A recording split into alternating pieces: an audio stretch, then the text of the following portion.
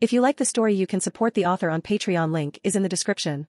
Additionally, if you would like to request novels and access my Google Drive where I have 200 plus audiobooks, then you can join my Patreon, link is also provided in the description. Chapter 101, The Chamber of Secrets. I stand up as I slide the diary into my pouch. Thank you, Ginny. I'll be sure to throw a few good words about you to Harry. She doesn't look to be in the mood to deal with my jokes, so I step out the door waving as I leave.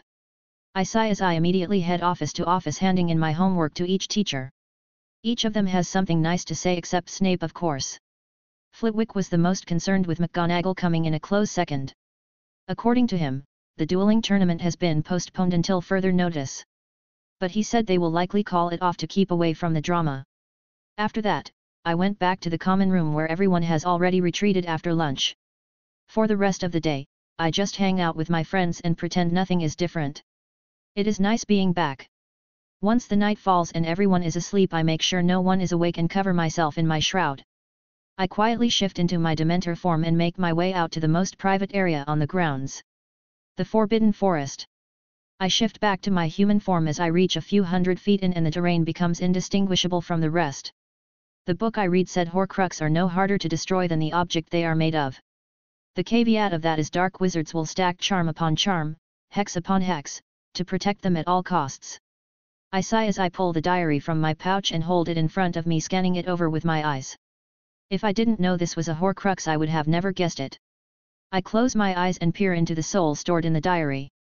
It is slightly larger than a normal soul, which means, much like Dumbledore, Voldemort must have an incredibly powerful soul. I open my eyes again and open the book. Flipping through the pages, I stop towards the middle as I see writing appear. Who are you? The letters write out in immaculate handwriting. I smirk a bit at his game. Can you hear me? Yes, the book replies. I am someone who has already k***led you once now and plan to do it until you stay dead. Why? Because I can. Lord Voldemort. I say with a small grin. What do you want? The words spell out as expected. I toss the book on the ground as I point my wand at it. Configo. A large blast of flames hits the book, but I can see it is unscathed once the dust clears. Sectum Sempra. I swing my wand like a sword, putting a lot of magic behind my swing. The book is flung away and the ground is left with a gash a few inches deep. I sigh as I aim at it again, drawing even more magic. Configo trio. Boom. The tree the diary is resting against is blown apart and the book flies into the air. My eyes narrow as I catch it and examine it again. It has a tiny mark of a small singe on the sides. It would take hundreds of spells to even burn a page. Fine, let's try this, I say to myself as I shift into my Dementor form. I hold the book only a foot in front of my face as I try to eat it. I can feel the soul is being sucked to me but has no path out of the book. I stop and open it wide and try again, but nothing happens. Once I feel there is no point in trying to eat it anymore, I grip both sides tightly. Gathering the shadows around my arms, I begin to pull both sides with all the strength my skeletal arms and shadows can muster. The air around the book seems to be gathering magic, protecting it. Seeing that the hexes are stronger than my physical strength, I give up on that and shift back to my human form. You know I will destroy you eventually, right? Why don't you tell me how? I say, smiling at the book. I can give you the chamber. The book writes out quickly. My brows raise a bit, interested, and what would I want with an old decrepit chamber? It has the inheritance of Salazar Slytherin. And where is it? I ask, actually a bit curious, but I already have a good idea where. Below the school. Only I may access it. I shrug. Sure, let's go on a small adventure. Perhaps the chamber will have something to destroy the Horcrux. I think to myself as I transform again, covering myself in shadows. I make my way back to the school and head to the dungeons since it is the lowest part of the school. I transform back to human but keep my shadows around myself so I won't be seen. Where from here? The girls' bathroom on the second floor. In the darkness of my shadows, I stare at the book oddly. With a bit of hesitation, I make my way up the stairs to the second floor bathroom. Once I'm standing at it, I open the book again. This is above the Great Hall. How could this lead to the chamber? I ask, taking a few tentative steps inside. I stare at the ghost of Moaning Myrtle as I hear the book speak for a second time. Open. The young man's voice comes out of the book in a calm manner. The snake symbol above the tap begins to slither around the large circular sink as if it weren't made of metal. A small pillar behind each sink slowly raises once the snake passes them. Once the snake finishes a full lap around the sink, it begins rising on the pillars, revealing a gaping hole below the slab of granite. Moaning Myrtle on the side begins to cry as she hides in one of the stalls. It's happening again. I hear her whimper. My eyes narrow as I look down the dark hole. Without hesitation, I jump down, slowly falling over 100 feet. I use my shadows to catch me when I reach the bottom. The walls are dark and the floor is uneven, so I pull out my wand. I drop my invisibility as I hold my wand up. Lumos. Light radiates from my wand, revealing that we are inside a cave lined with torches. I snap my fingers using a simple fire starter spell to ignite the torches. Once the way is lit, I put away my wand and make my way forward. One way leads to a wall while the other leads to a large round door. The door has 9 snakes on the center barring it from opening and 1 on the outer ring of the door. I use my shadows on my hand and try to phase through but hit a barrier. I pull my hand away as I hear the book speak again. Open. The same voice comes from the book as before. Similar to the sink, the snake along the outer ring slithers around the outside, pushing the inner 9 snakes out of the way. Each time a snake is pushed out of the way, the door makes a loud mechanical sound. Honestly, I'm surprised this was made 1,000 years ago. The door finally makes a small click and the large slab of stone swings open towards me. Behind the door is a massive chamber with waterfalls of sewage water and a stone pathway leading to a larger area. The center of the larger was filled by a massive stone head made to look like Salazar Slytherin. Chapter 102, Slightly Large Snake. As I take my first step into the chamber on the stone path, I hear a laugh come from the book. Come Basilisk, K*LL this boy so I can be reborn. The book yells, causing me to roll my eyes. From the corner of my eye, I can see the giant serpent coming out of the statue's head. You are really confident in your snake, I say to the book with a small laugh. I can feel his power try to manipulate my soul, but I easily overpower it. Try again when you are reborn. I look towards the door and speak in Parcel tongue, close. I hear the snake getting close as the book speaks again. You can speak Parcel tongue? What are you doing? Shouldn't you be escaping? I speak as I begin shifting into Dementor form. The snake should be running from me. As I reach max height, I toss the book to the floor as I raise a wall of shadow in front of myself. Boom. Rah! The snake yelps as it recoils off the wall, its fangs poking holes in the wall. It shakes its head as it begins to gather itself again. I raise an arm, gathering a tendril of shadow behind myself. With a wave, the tendril lashes out, slamming into the basilisk. It isn't hurt a lot but is pushed into the water on the edges of the walkway. Once it disappears into the water, I follow its soul as it swims under the platforms back towards the statue. A water snake. I joke to myself.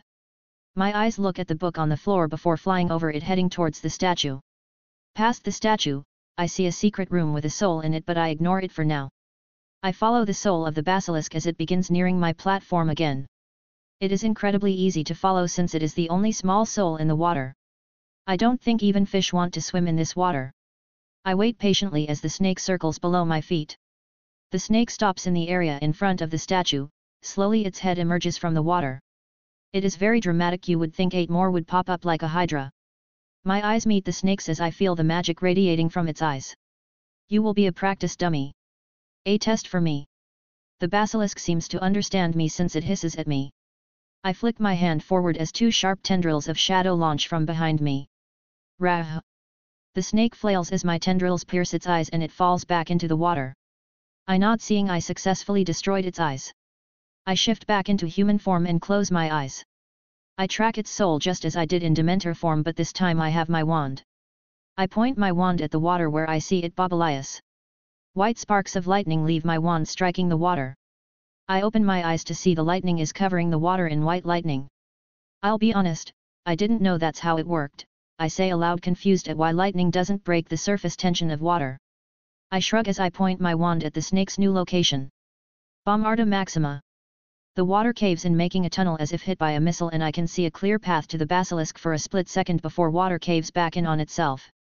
I stare at the silhouette of the basilisk still swimming just fine with an annoyed gaze. How the hell do I hit this thing? I just wanted a fight. A light bulb ticks in my head. Water is weak to ice. Glacis Trio. A beam of ice spews from my wand, covering the water, instantly freezing it. I swing my wand around, covering all the water in sight, covering it all until I feel the water is solid all the way through. I put down my wand as I nod at my handiwork. I close my eyes and search for the soul of the basilisk, and to my surprise, it's still alive beneath the ice. Configo duo.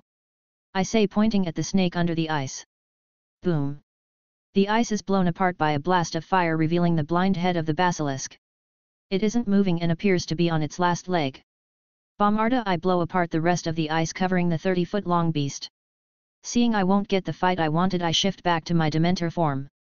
With a few tendrils of shadows, I grab the beast and hoist it up to the main platform near the statue. It doesn't resist, but I can feel it try to squirm weakly. Don't feel special, I had to retrieve your body for your poison anyway. I may just save you if you serve me though. My dead voice echoes in its head. Its head turns towards me and hisses at me aggressively. If I could, I would smile so you can understand me. Too bad you have to die for the children's safety. I would have liked to keep you as a pet, but you seem to be too stupid and too aggressive. I look back at the diary laying on the ground under a thin layer of ice. I wave a hand to the snake once again. A tendril of shadows pierces its throat just under its jaw, causing it to gurgle blood as it slowly dies. I shift back to human form and pull out a file from my pouch. I slowly milk one of the fangs and walk back to the diary to test my theory. With a stomp, I shatter the ice covering the book. I slowly tilt the file, dripping a few drops of poison onto its cover. The book begins to sizzle a bit and smoke rises from it. Ah! Screaming comes from the book as a smile spreads on my face. I quickly plug up the file as I grab the book, making sure not to touch the poison. Walking over to the basilisk, I grab a fang from its massive head and yank with all my strength. It snaps off easier than expected. Wait, stop. The visage of a young man appears in front of me but is very faint. It is the soul of Tom Riddle. I just give him a wink as I toss the book on the ground and stab it with the basilisk fang. White light sprays around the room as I pierce the center of the book. I look up to see that the soul has been stabbed and is bleeding light in the same area I stabbed the book. Interesting. I raise the fang and stab again where his head would be. Sure enough, the soul falls to his knees as a hole of light opens in his forehead. I stab again in the area around where his heart would be. I grab the book and pull it through the fang, stabbing it all the way through. I look up to see a glowing hole in his chest begin to expand. The visage opens his mouth like he is going to scream, but nothing comes out. Only a few seconds later the soul disperses, having been destroyed. I stand up calmly but stop as I feel my hand is wet. I look down to see my hand is soaked in blood. I make a disgusted face as I try and flick it off.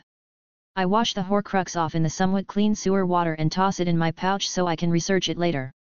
I close my eyes and feel where the hidden room is. The entrance is the mouth of the statue, but it closed when the snake came out. Open, I say in Parcel tongue, and the mouth slowly begins to open, much to my relief. Time to get my loot, I say to myself as I hop over the gap into the mouth of the statue. Chapter 103, Inheritance of Slytherin. As I step through the mouth of the snake, the torches that line the walls begin to ignite. The room is fairly large, with magical objects and books resting on stone shelves around the room. The most eyes-catching thing, however, is a large coffin resting in the center of the room.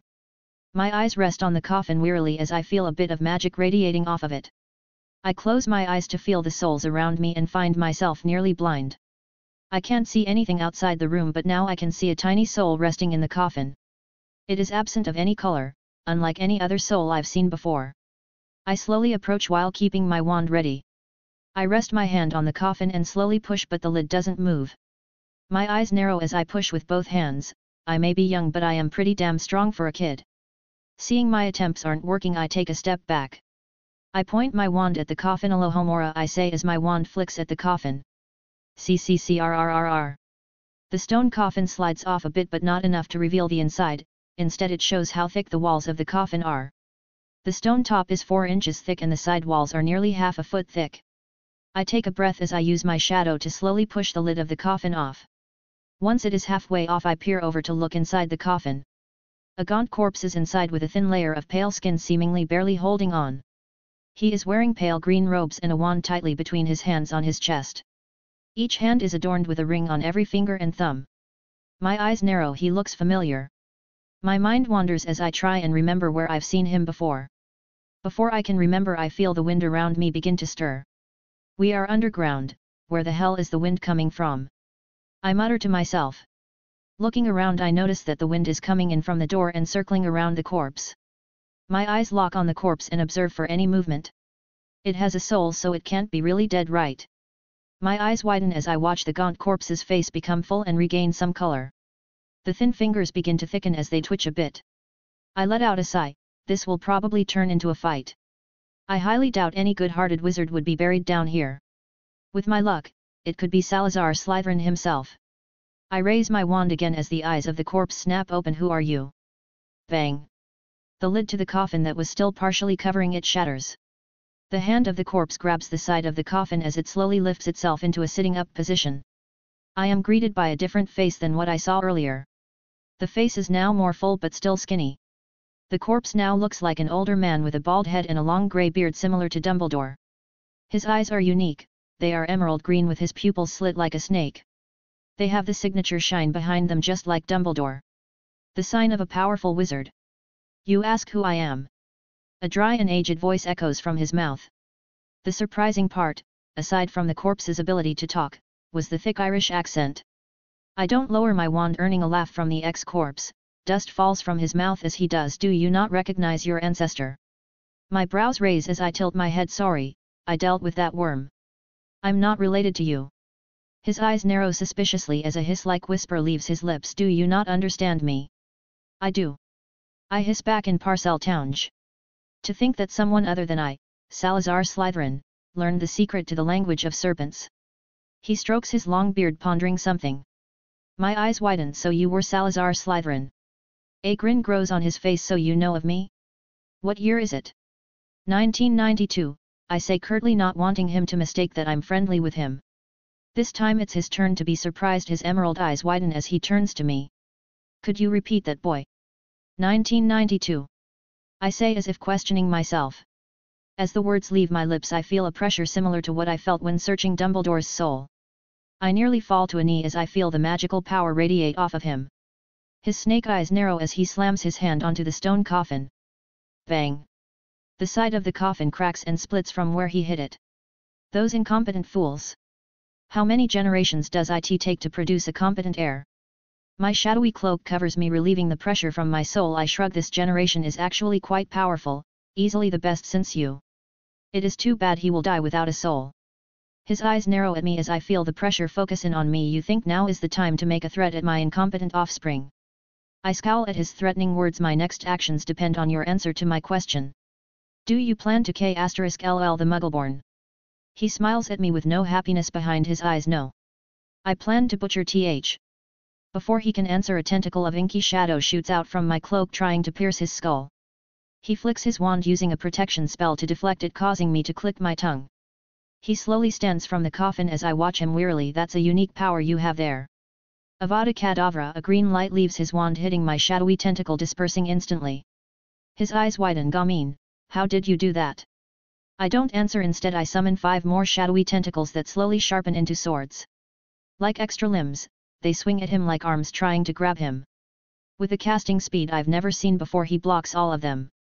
A shield with a transparent sheen blocks them one by one. The slowly forms a shell around him. He smirks as he points his wand at me, but it quickly falls as he looks up at the ceiling as if looking through it. It appears the headmaster this year is quite the beast. I am still weak from waking up, so I will take my leave. I'll be back, boy. My eyes narrow. How does he plan to get out of the anti-apparition barrier? Seemingly answering my question, he holds his hand out towards the locket sitting on one of the bookshelves. As if it has a mind of its own, it flies off the shelf and lands in his open palm. The space around him shifts, whirling him up till he disappears into a single point. A portkey. Fuck. Why did he run? I look towards the ceiling where he looked before he left. Dumbledore shouldn't be able to see past the chamber entrance in the bathroom, right? I ask myself. I wave my arm, causing my shadows to consume all the magic items and books on the shelves.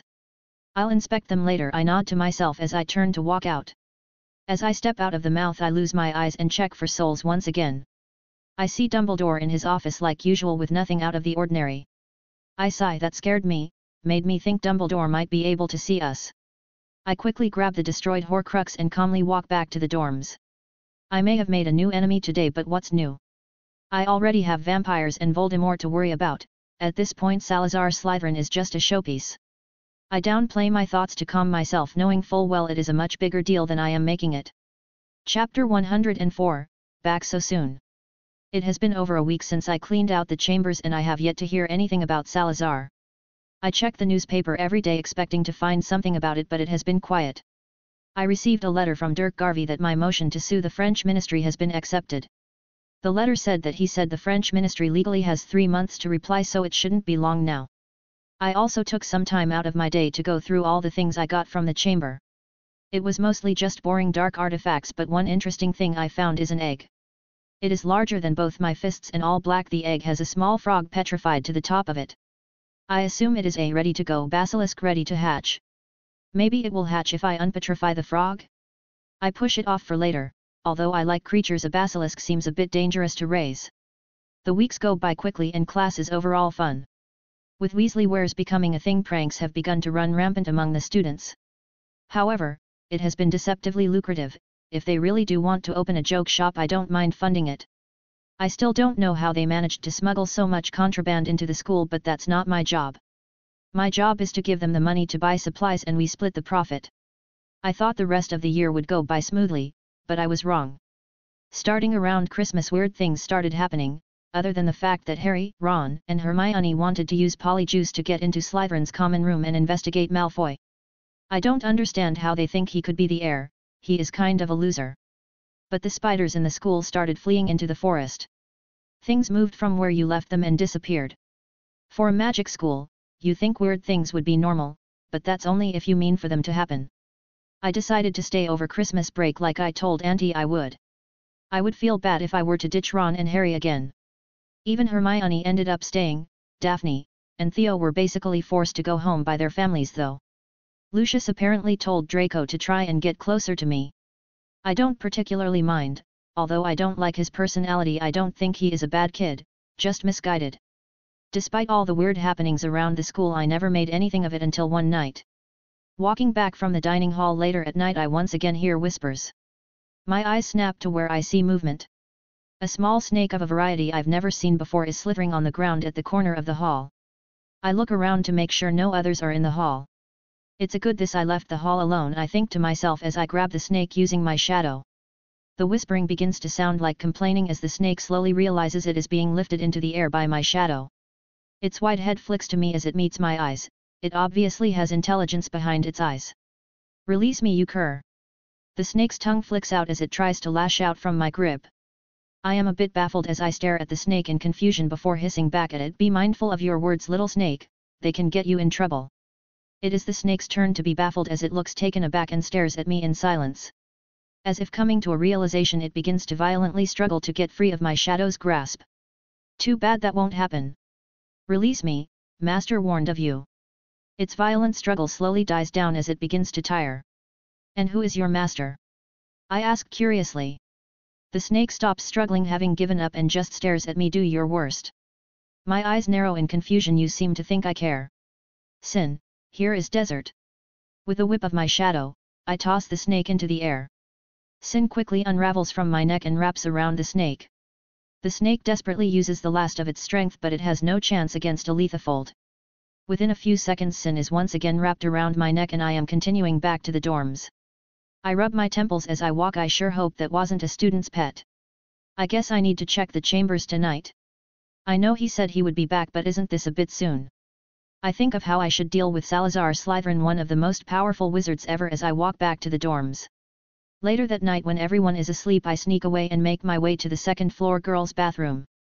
Just my luck, moaning Myrtle is sitting on top of one of the stalls swinging her feet. As I step into the bathroom, our eyes lock and I let out a small groan. Before she can speak, I put my finger over my lips. Shhh, speak quietly. Even on her ghastly white face, I can see her blush. Ghosts can blush, hey. I think to myself as she slowly floats to the floor in front of me. She tilts her head at me. Why are you here? It's dangerous, there are snakes and an invisible ghost that talks to himself. I clear my throat, realizing she was here when I entered the chambers with the Horcrux over a month ago. I know that's why I'm here, to clear out the scary things for you. I give her a charming smile. I should have kept my shroud up longer. I sigh to myself, I had just completely forgotten this sad little ghost exists. Her face flushes again as she looks away coyly. Well, the snakes are coming from over there. She points at the base of the sink. It is now chipped and a small dark hole is present. Be careful. I grab her hand as I give her a smile. This is our secret, okay? I feel myself gag in my head, playing Prince Charming feels wrong. She squeals as she pulls away and passes through the stalls. Our secret. She mutters to herself as she fades backward out of sight. I roll my eyes as I stand in front of the sink and speak in parcel, tongue open. Just like last time, the snake engravings move and slither around, unlocking the larger latch, causing the large sink to move out of the way. I give one last glacé to Myrtle, who is floating listlessly in the air, before jumping down the hole. I catch myself with my shadow before touching the ground. My eyes widen as the entrance is no longer a disgusting wet cave. Now the nice stone floors from the secret room extend out here, and the ceiling looks well carved with pillars supporting it. My eyes narrow as I look at the familiar sealed round door. I slowly approach and speak again in parcel, tongue open. To my surprise, the door is unmoving, so I speak again. Nothing. I move to the backup plan. I cover myself in my shroud and walk into the door. I get halfway through the door before striking a barrier. I can feel the pain even through my shroud, causing my eyes to widen.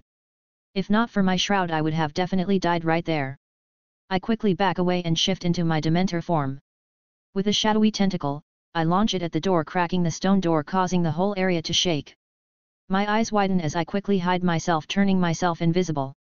There is an evil wizard sealing himself in a chamber underneath the school that harbors the most powerful wizard alive, and me. What the fuck do I do about this? Chapter 105, Library Study. I stare at the impenetrable barrier with my dead Dementor gaze as my thoughts run wild. After a minute or two, I make up my mind. I will wait. If I leave the entrance open, then a girl will probably find it in the morning and report it to the teachers. While Dumbledore is deciding what to do, I will research this type of barrier in the library. Since only a few students are here, Dumbledore will probably just delay the return of students. With my mind made up, I make my way back to the dorms, cloaked as to not be seen. I shift back, uncloaking myself in the common room, walking the rest of the way back to bed, so it seems like I just went to the bathroom. As I lay down and stare at the back of my eyelids, one last thought crosses my mind as I fall asleep. Myrtle won't tattle on me, right? I really don't want to eat that poor girl. The next morning I wake up early and begin to make my way to the library. The library has an extensive number of books covering every category you can think of. Despite having the dark ones locked away, there is more than enough to spend all your years here. Madame Pants is already sitting at her desk with a book in front of her, skimming the pages with her finger. Her eyes gaze at me for a second before returning to the book. You are aware the library is not yet open, Mr. Black, correct? Her voice stops me in my tracks. I slowly turn to her with a smile. I'll be quiet, I promise. I plead with puppy eyes. Her eyes meet mine for a second before going back to the book. Reading is good, but remember, everything in moderation, Mr. Black. It is Christmas break, you should be with your friends. She pauses for a moment before sighing. I will let you in this once, but do not make a habit of overworking yourself. I nod quickly like a pecking chicken. Of course, of course. Looking through the sections, the rows are seemingly unending. This room obviously has an extension charm on it. No matter how many times I come to the library, I always find something new. It's too bad the dark arts section is off limits. Sure, I could sneak in, but I don't think it's worth the risk. I decide to make my way to the reference section. Even if it doesn't have what I need, it will still give me an idea. I skim the shelves with my eyes, finding a small pocket of books that have barrier in the name. My eyes stop when I read the spine of a book named Barrier Dispersion. I slide the relatively thin book from the shelf and sit at a table. The cover of the small leather reads Barrier Dispersion, by Aid Hayes, written in deep, almost flowing gold letters. I slowly flip through the first few pages. He clearly lines out what he defines as a barrier and what doesn't constitute. He says he does not consider temporary spells such as Protego as being barriers, since although it does form a membrane, it doesn't hold for more than a second. What he considers a barrier is Protego Totalum, as it forms a solid membrane around the user to fit their specifications. That must be the shell I saw form around him as we fought. I think to myself as I continue reading. According to Mr. Hayes, the most effective way to break barriers is the bombardment method. Using a large number of physical or magical hits to break the barrier. Basically what I did to the Vila's barrier. I'm unsure if this barrier is stronger than the barrier made by the Vila Queen, but I can say for sure, it hurt way more to hit it. Besides, if I keep smacking it, Dumbledore will notice. He goes on to explain why this method is less effective the stronger the barrier is. I skim past until I reach his second method, K*ling the creator of the barrier. This is totally useless since my target is inside the barrier. But I make sure to note it for the future. The third method is destroying the weak points in the barrier. If it was set up using magical items or potions, the weak points will be the furthest point from their use. I don't know how this barrier was constructed, so this one is also useless. I roll my eyes as I flip to the last page of the small book, but as I'm about to close it I see a handwritten portion on the back of the final page. Who is bold enough to write in a Hogwarts library book? I think to myself as I read the words. The final method I know to break through a barrier is one only to be used in desperation. I only write this for those who have no other choice. In a time of absolute desperation, the unforgivable curses are able to punch holes through any barrier, no matter how powerful. I write this in hopes that it will aid someone in need someday. Pay heed, the darkness may appear infatuating. As I am about to close the book I notice that the last page can be peeled back. With curiosity, I take the chance and peel it back to reveal another handwritten note.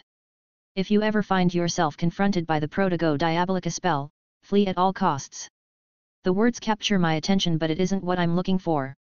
I rub my face as I close the book and push it away. This is so annoying.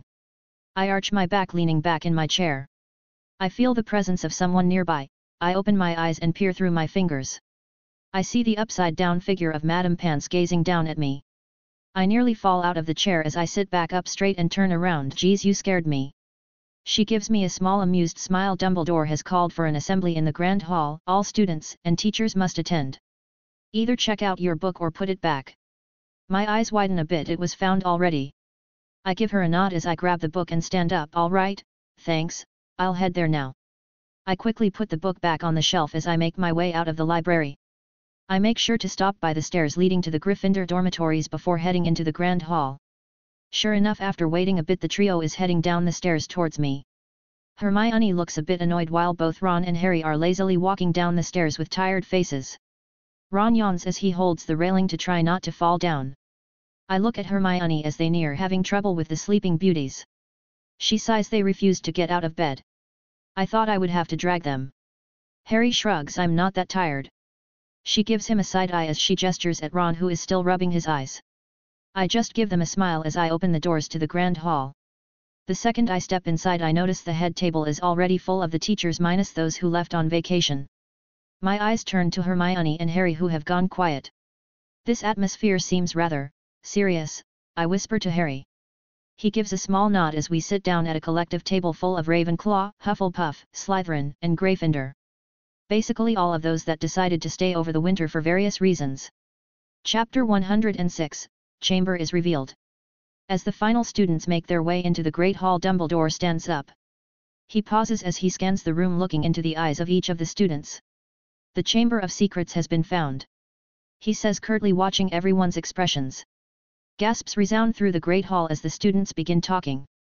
Ron, who is on my left, peers past me at Harry, who is on my right. I told you we should have stopped Draco. Hermione and Harry nod at his words. I only rub my temple. I peer up at Draco down the table. He is excited talking to his two chunky followers, but I can tell, he is nervous. Dumbledore holds out a hand. Quiet. His words shake the hall. Every student falls silent as they stare at him. For your safety, you cannot be allowed to stay here. Professor McGonagall and I have taken the liberty to book rooms for each of you at the Hog's Head Inn. He gestures to his left. Professor Sinister will be supervising your stay. He steps out of the way and gestures for Professor Aurora to take the podium. Thank you, Headmaster. She says as she gives him a nod. Outside there are carriages to take you there. For your safety, we will be leaving together soon. You have 3 hours to grab what you wish to take and meet in the front courtyard. She glances at Dumbledore, who only nods. Then you are all dismissed.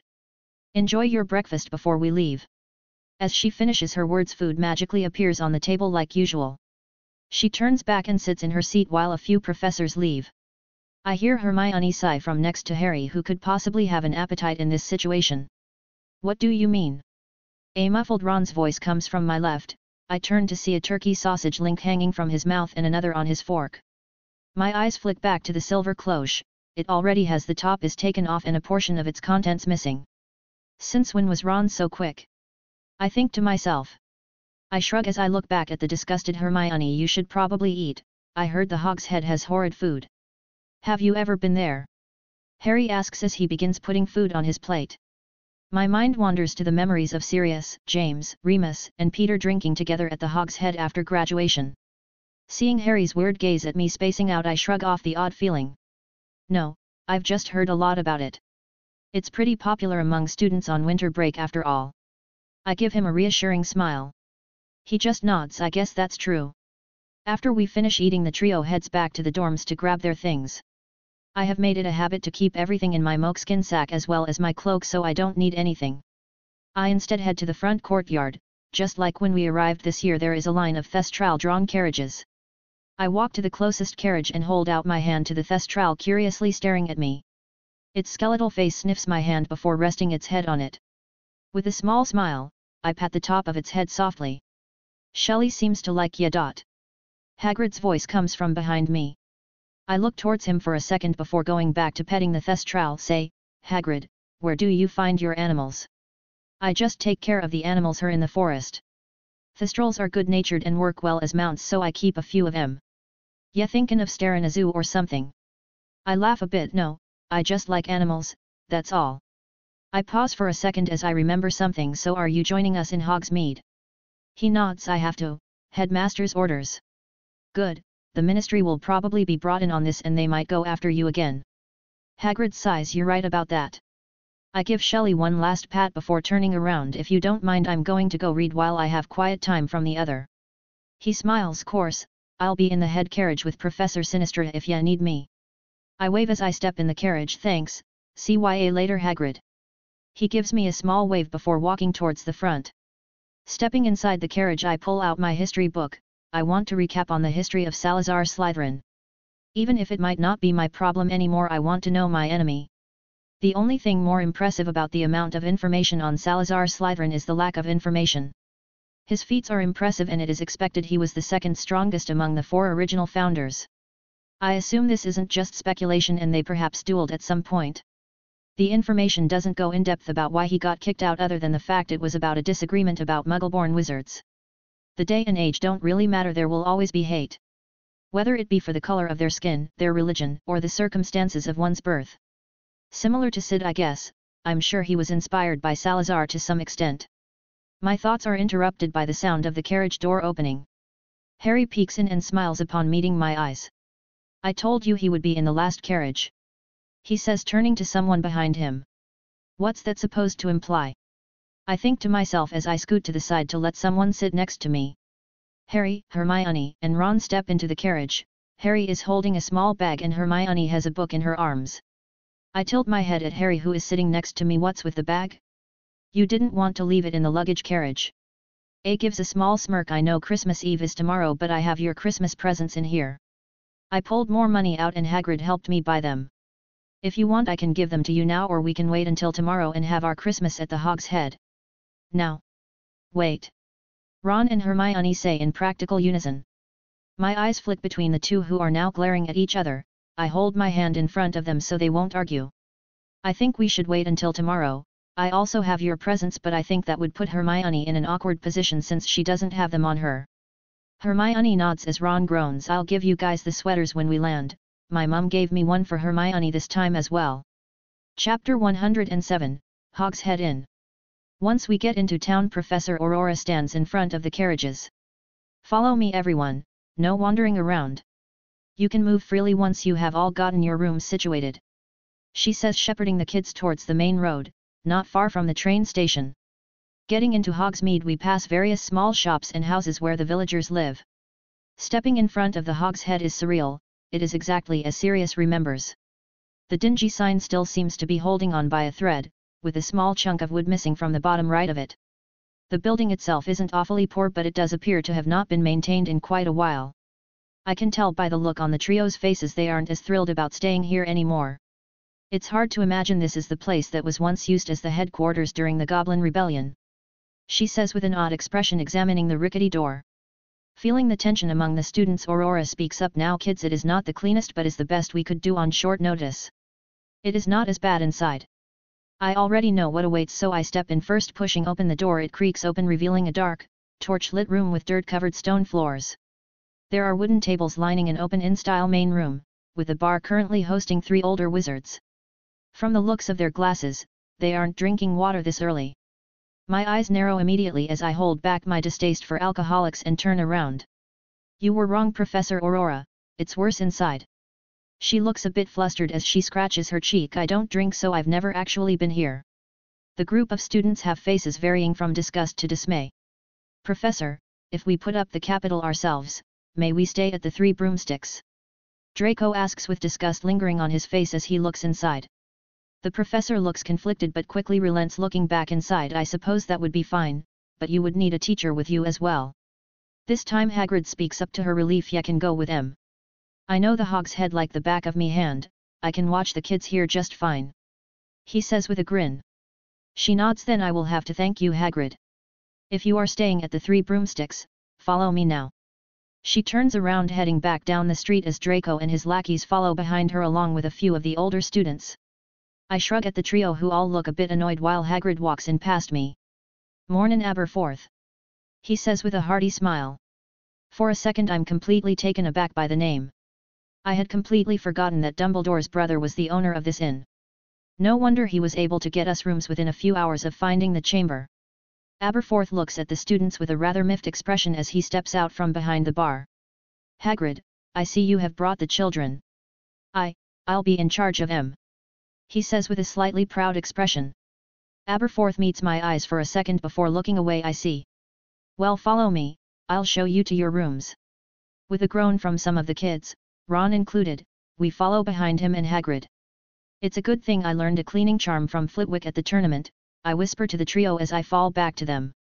Hermione looks relieved. "I was about to head to Tomes and Scrolls to find one if you did not know one," she whispers back. I catch Aberforth glancing at us. Having heard our conversation, I smile at him till he looks back to the stairs. He has us follow him up the stairs, stopping once he reaches the top. He gestures to the right. "This is the lounge, feel free to use it, don't make a mess though." As the person closest to the front, I step forward and peek inside. The room is fairly clean with a few chairs around a table with a couch across from a fireplace. My eyes widen as my eyes move to the painting above the fireplace. "Ariana," I unconsciously mutter to myself as I look into the eyes of the young girl in the portrait. I feel a bit odd as the painted girl smiles at me. From my left, I hear the slightly cold voice of Aberforth. "How do you know that name?" My eyes glance up at him standing close to me. "Where do you think?" I say, giving him my classic smile. He gives me a befuddled look. "Albus told you about her." Hagrid speaks up for me. "Young Soren is his favorite student." I give Hagrid a toothy grin. "Second favorite." I give Harry a quick glance before looking back at Aberforth. Aberforth nods. "He must trust you a great deal. He does not let anyone know his thoughts." He sounds a bit bitter as he speaks of his brother. I shrug. He didn't have a choice at the time. Anyway, shall we continue? I can marvel at the portrait later. Aberforth merely continues down the hall, gesturing into rooms. The girls' rooms are on the end and the boys' rooms are the first four on the left and right. "Choose your rooms." Finishing his words, he walks away, but not before giving me a glance. Each room only had 2 beds in each, all with off-yellow sheets and brown wool blankets. I wouldn't be surprised if the beds were infested by bed bugs. Ron and Harry, who both followed me into the first room, look disgusted at the sheets. "So who is rooming with who? If you two want to stay together, I'm fine with one of the older students as a roommate." They look at each other for a second before shrugging. "I don't mind either way," Harry says. Ron nods in agreement. "I'll take the room on the other side of the wall then." Let me clean your room before you unpack." I pull out my wand, drawing an S in the air. "Scour Jiffy." A light mist springs off the walls, floors, beds, and tables covering them. After a few moments, you can see the sheets are now white and the blankets are more of a caramel color. Ron turns to me with wide eyes. "Bloody hell, you need to teach me that for when I go home. Mum always nags me for not cleaning my room." I shrug. "Sure, if you actually try to learn I don't mind." "Me as well," Harry chimes in. Of course, I wave goodbye as I head into my room to unpack some things. Chapter 108, Gaggle of Witches. Much to my pleasure, no one else came to claim a bed in my room. Laying on my newly cleaned bed with the smell of lemons in the air, I let out a sigh as I hear someone approaching my door. Knock knock. Sure enough, I hear a knock on my door moments later. Getting up, I open the door, revealing 4 girls standing on the other side. The only girl among them I recognize is Hermione, who is standing in front of them with a slightly guilty look. Could you use the cleaning charm on my room, Soren? Hermione asks with a slightly awkward smile. Mine as well. Mine too. The gaggle of girls echoes through the hall, making Hermione's cheeks turn red. Sorry, I happened to mention it and they came with, Hermione says, no longer meeting my eyes. I give a wry smile as I look between the girls. Does no one else know how to use Scour Jiffy? The older girl on the right looks at me with pleading eyes. One of the older Ravenclaw boys does, but he is a part of the nasty boys. I give her an odd look. You realize I'm a boy as well, right? But you're not icky, like the others. The girl next to her challenges, though she quickly looks away as I meet her eyes. I sigh as I step out and close the door behind me. Fine, lead the way. Not wasting time, I clean out the girls' rooms, making as little conversation as possible. To be honest, none of the older girls were interesting. Walking back to my room, I pass by an open door where a girl is wringing out her sheets. Luna Lovegood. I had forgotten she even stayed over break. Seeing her trying to clean the dust off her sheet, I knocked on the door. She sets the sheets down before looking up at me. Ah, Soren, good afternoon. I nod while peering past her at the morning sky. Indeed. Do you need me to clean your bed for you? I ask, since the other girls also requested for me to use the cleaning charm. No. She says curtly, as if it should be assumed. I give her a wry smile as I notice she isn't wearing shoes. You already know a cleaning charm? I ask, a bit confused. No. Again another curt no. I don't feel that she is trying to be rude, but her communication *LLS seem lacking. Then how are you going to get rid of bed bugs and spiders? I ask curiously. She gives me a friendly smile. The Nargles will eat them. Seeing my confusion, she continues. They like to hide my shoes, but they are mischievous, not bad, and they like bugs as food anyway. Then the realization strikes me, this is the girl who believes weird things. I just give a small smile as I nod, of course, then I'll just head on, sorry to bother you. She waves to me as I back out the door. Goodbye, Soren. Once I get around the corner, I pull out my wand. Scour Jiffy. I clean the seams and not visible portions of her bed so she won't notice. With a sigh, I continue back to my room and lay down. The Nurgles took her shoes. Hey. I think to myself with a dry mood. I guess it's only natural that the weird girl is getting bullied. Hey. My thoughts are interrupted when I notice Harry peeking in my door. He holds up his hands as he opens the door, revealing Ron behind him. Sorry for barging in, we knocked, I swear. I shrug as I lean up. It's fine, what's up? We wanted to know if you wanted to go with us through the town? I heard there is a candy shop up the road. He says with a childish smile.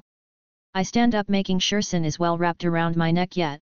Honeydukes, sure, sounds good.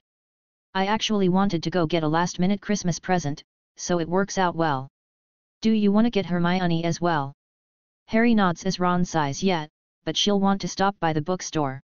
I plan to go there to get the gift anyway, I say, stepping past them. They follow me to the end of the hall where Hermione is staying with another older girl. When I knock on the door, I can hear the girls shuffle around inside. The door opens slowly, revealing one of the girls from earlier. She looks familiar, but I don't know her. She looks between the three of us before turning around. Hermione, the boys are here. She opens the door more, relieving Hermione sitting on a clean bed. Yo, I say with a raised hand, the two behind me peeking over each shoulder. A small smile shows on Hermione's face as she gets up. What do you guys want? We were about to go to the candy shop and stop by the bookstore on the way, wanna come? I ask, the two behind me nodding in agreement. She nods as she quickly grabs a satchel and steps past me. I'll be back, Ashley. She waves to the older girl as she closes the door. Let's go. She walks past us happily. My eyes glance to the other two, who also look baffled. We shrug as a collective and follow behind her. Once we get downstairs, I see a familiar bird. Shy. I say, glancing up at a beam above the bar. Shy scoops down his head as he flies down to me. I let him land on my arm as I take a letter out of his mouth. He lets out a small screech as I pat his head. Who's it from? Ron asks curiously at the letter. I turn the letter to look at the front. It reads Soren Black, Hogwarts School of Witchcraft and Wizardry, with neat handwriting. I quickly open it. To my surprise, it has only a few words on it. Meet me at Ollivander's in Hogsmeade as soon as possible. Garrick Ollivander. My eyes narrow at the letter. It's from Mr. Ollivander. I say, questioning my own eyes. What the heck does he want? I wonder. Can you guys go to the candy shop first? I'll meet you at the bookstore.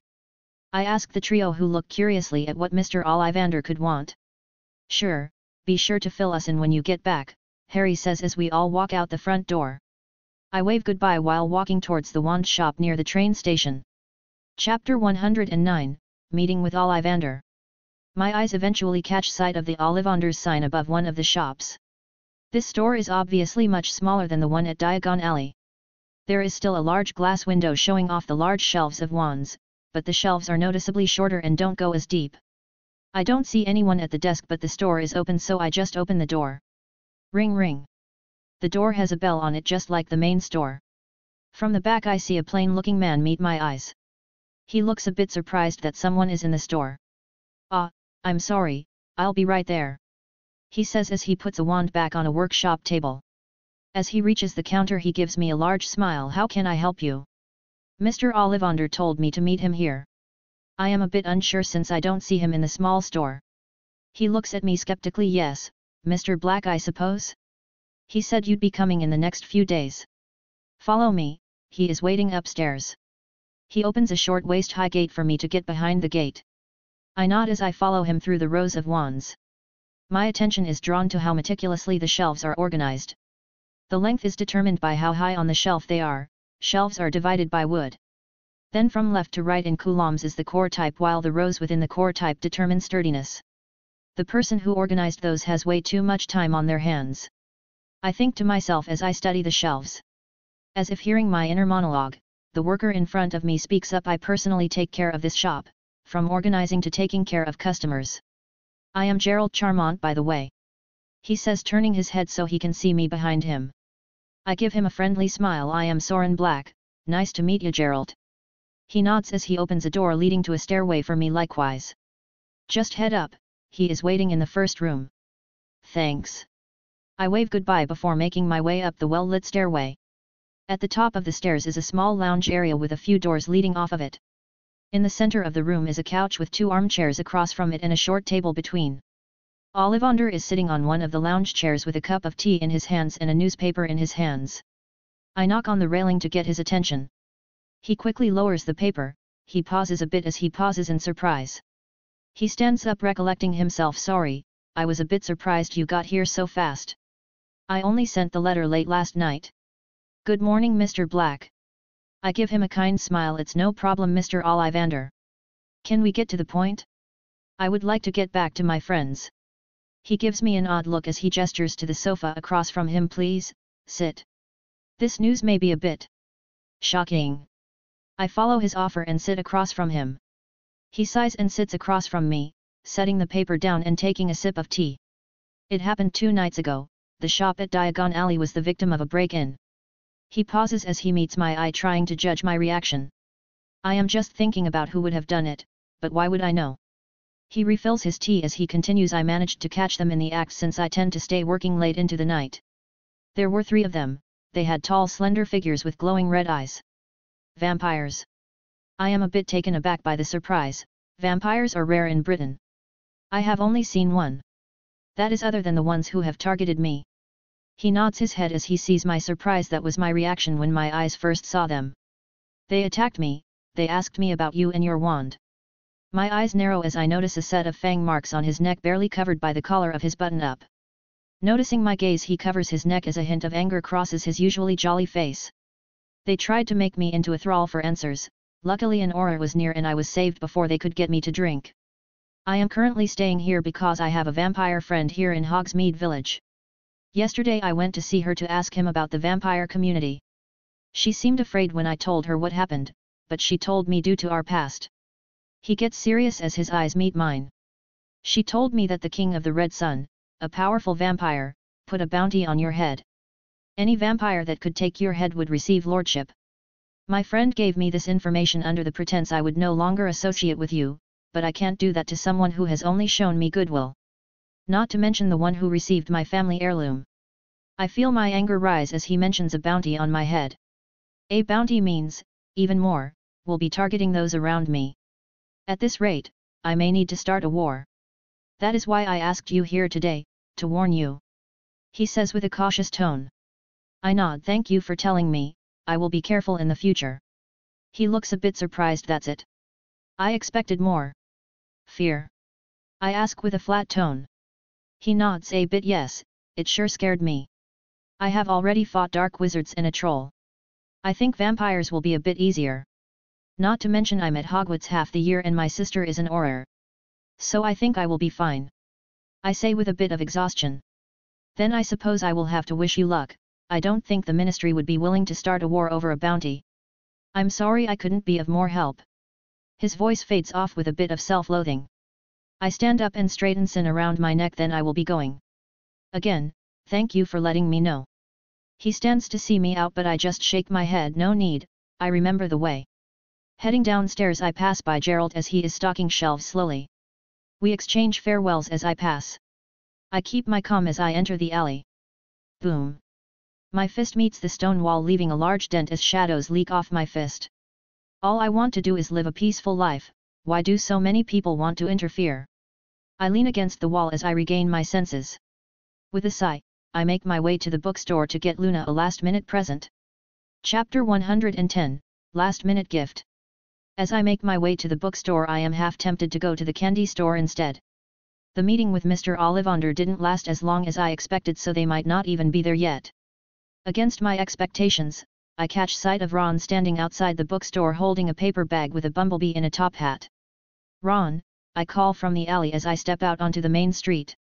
He holds up his free hand with a smile. As I step closer I can see Hermione in the store window skimming through books. Where's Harry? I ask Ron as I get close. He sighs. He went to Spintwitches to look around. I click my tongue. The sporting store? I hope he doesn't get something, I don't want my present to be obsolete. He looks a bit curious. What did you get him? I give him a sly smile. You'll see tomorrow. Ron rolls his eyes. So what did Ollivander need you for? He just needed to talk about my wand. It was his family treasure after all. I say as I reach for the door handle. He looks a bit surprised as he stops me. I can't go inside. I'm a bit surprised but he holds up his Honeydukes bag. Ah, the candy. Then I'll be quick. He looks disappointed but I ignore it and step inside. An older wizard is standing behind the register area with an account book on the desk in front of himself. He gives me a side eye with a dull gaze. I reply with a smile but he just looks back at the book marking things with his quill. I step up to the desk holding my smile. Excuse me, where are the books on magical creatures? Without looking up at me he gestures to his left. Aisle 3, Section 2, Row 4. Thanks, I say turning around to see Hermione peering past one of the further aisles. Soren. When did you get here? She asks curiously. Just now, I was talking to Ron outside for a second before coming in. She nods in understanding. What are you here for? You said a last-minute gift, right? I shrug as she follows me over to aisle 3. I figured I would get a present for Luna since it seemed like she has been having a hard time. I mean, I even got obligatory candy for Katie and that girl. Faye. How kind of you, you remembered my friend's name. Sarcasm leaks from her voice as she rolls her eyes. I smirk as I kneel down to row 4. I try. I skim the shelf with my eyes, judging the books by their titles. I see a few interesting names and pull them out. So what did Ollivander want from you? She asks in a similar curious tone as Ron. He just wanted to talk about my wand, I say, dismissing the subject. Really? His letter sounded pretty urgent. She asks, thinking too much about it. I give her a smile to say please stop talking. I close the book I'm reading and choose it for Luna's present. It is titled New and Possible Discoveries, The Magic of Magical Creatures. It is quite a lengthy title but it seems like something she would like. You find what you're looking for? I ask while putting the other books away. She shrugs. I just wanted to see if they had anything I haven't seen yet, but I guess I expected too much. They do have some newer things but nothing I'm interested in. I nod. All right, I'll go pay then. As we approach the counter the old man doesn't even look up from his ledger. 5 sickles and 13 nuts. He says with a tired tone. My eyes narrow at the odd price but pull out 6 sickles nonetheless. As I reach out my hand to give him the money he pushes 16 nuts towards me. I quickly take the money to end the awkward interaction and open the door for Hermione. As we step out we are met by Ron and Harry sitting on the side of the street eating candy. Hermione looks at them oddly as I sigh. Guys, it isn't even lunch, I say sitting next to Harry. Ron shrugs as he bites the head off a chocolate frog. Is there even a time when you can't eat candy? He isn't wrong, I think to myself as I look at the half-full bag of candy. Hand me a few of the Bertie Bott's jelly beans. I'm feeling lucky right now. Harry hands me a handful of jelly beans and I pop them in my mouth quickly one by one. Green apple. Cherry. Berry. Chocolate. Marmalade. Blah, that one was awful, it tasted like blood. Ron smirks. Liver flavor probably, I like those ones. I roll my eyes. Course you do. Tastes like I'm licking a rusty old pipe. I gag in an exaggerated fashion. Harry laughs as he eats one, his face immediately scrunching. Hermione giggles at his puckered face. Do we want to head back to the inn? I shrug. Sure, I don't have anything else I need. You guys ready to go? The other two nod as they pack up their candy. The rest of the day goes well, I enjoy having a day out with my friends. I try to keep my mind off of the other things for now. Once night begins to fall we all go back to our rooms and I start to write a letter to Lucius. To the first servant. Get rid of the bounty on the head of Soren Black and send me all the information you can get on the King of the Red Sun. Start the rumor that those who go after him or his family will meet only death. If this task is impossible, the purge of the vampires will begin. This will be my only letter regarding this topic. The Reaper. I hand the letter over to Shai before opening the window for him. He quickly flies off to the south and I go back to lay in the bed, moving my mind to the issue of Salazar Slytherin. It should be fine, right? They have Dumbledore, and I'm sure there are Aurors coming to help. A few might die though. That's not my problem, right? I think to myself aloud. As I think aloud I hear a knock on the door pulling me out of my head. My eyes narrow as I look at the door. Ron and Harry are asleep and I doubt Hermione is bold enough to come at night. I hear the knock again so I finally get up. Coming. My eyes widen as I open the door to a familiar face. Sis Dora. Chapter 111, Babysitter of the Wizarding World. Sis Dora stands in the doorway with a happy smile. Behind her is the small figure of a child hiding behind her cloak, barely peeking her head around. Hello, Soren. What are you doing here so late? Wait, no, what are you doing here at all? I ask in confusion. She quickly looks around. Do you mind if we speak inside the room? I nod as I move out of the way, letting the two by. Sis is wearing a cloak over her aura robes with her hood up. The child is in a similar dark cloak covering her small face. The glance I get of her face shows she is no older than 7, with dark bags under her eyes and dead fish-like eyes. She obviously hasn't gotten to rest in a while. Sis sighs deeply as she sits on the bed I'm not using and gives me a tired smile. I suppose I should give you an explanation. Arya, please sit. She gives the child a kind smile as she pats the bed beside her. Slowly the child obediently listens, sitting next to her with her head down. I look between the two before gesturing for Sis to continue. Do you remember when I was assigned to the dock incident a while back? I get a bit nervous as I nod. Yet. Well, this child is one of the things the Dark Wizards were smuggling that night. She was hard to find and almost died. They had her in a sealed container filled with runes and seals while also being held down by chains. She says, patting the child's back softly. I put my hand over my face as I begin to think I missed someone. I should have done worse to them, damn it. Although I'm upset I don't miss a beat and my eyes return to Sis. Why was she locked up so tightly? I ask, keeping my assumptions in check.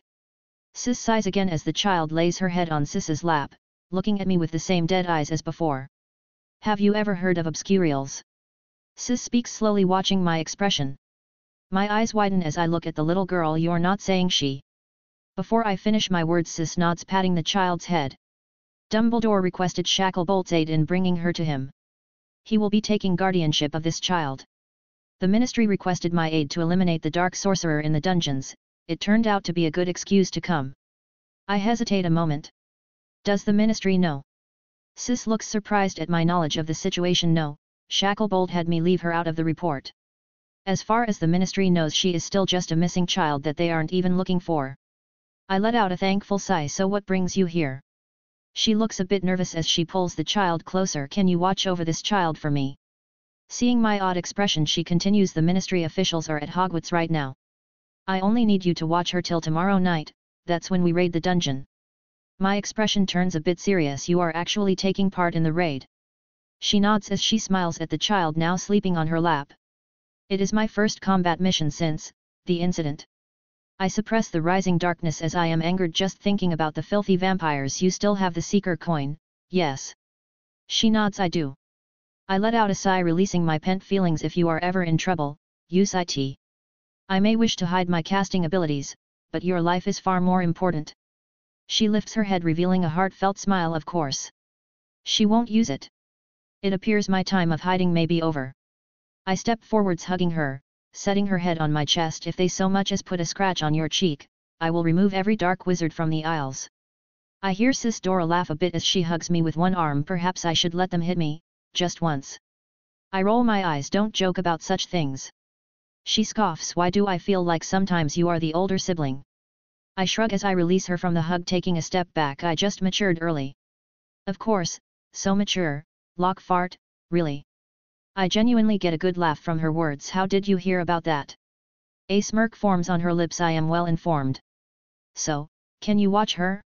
It's only for 24 hours. I nod. Of course. Even if the sky falls, I'll keep her safe.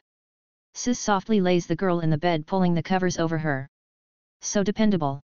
She says as she ruffles the hair on my head. You too, Sin. She says, patting Sin, who is a bit outstretched towards her. I smirk at Sin's purr as she walks to the door. Thank you, Soren, I have to get to Hogwarts now, I'm late. With a soft smile, I see her out. Be safe.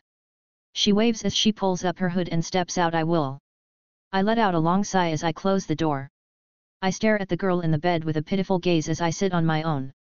It's a good thing I don't have to sleep. I can make sure she is fine through the night. Since there is nothing better to do, I spend the night practicing chantless spells. I am mainly training to cast Sectum Sempra without a verbal component for its terrifying effectiveness. Not only that, but using your wand like a sword is pretty awesome, or as Ron would say, wicked. Throughout the night I have kept track of every single time I practiced the spell. Perhaps it was excessive, but time is basically all I have. 6,422 attempts, 408 successes. Each success is a small mark on the wall across from my bed. My mind feels hazy as I've used my magic core to its max. I don't feel like I need to sleep, but I desperately need to take a break. I have only stopped because I reached my goal of a 50% success rate. It is far more complex than the simple Protego. I know it is a low bar, but I feel accomplished that it worked. With this I have a second secret weapon while in human form, the first being able to cast Reducto without a chant. Both are deadly spells, but Sectum Sempra is most definitely harder to predict. The next step may be wandless chanting. That being said, I don't trust my ability to keep a clear mind without my wand. The darkness seems to use every chance it gets to advance. With my wand, it is a minor annoyance, but without it, I don't wish to think about it. I smile as I see the sun is beginning to show itself through the window. I turn to the child as I hear her begin to stir. She slowly sits up while rubbing her eyes. Her hood is fallen, so now I can see her short blonde hair and big brown eyes.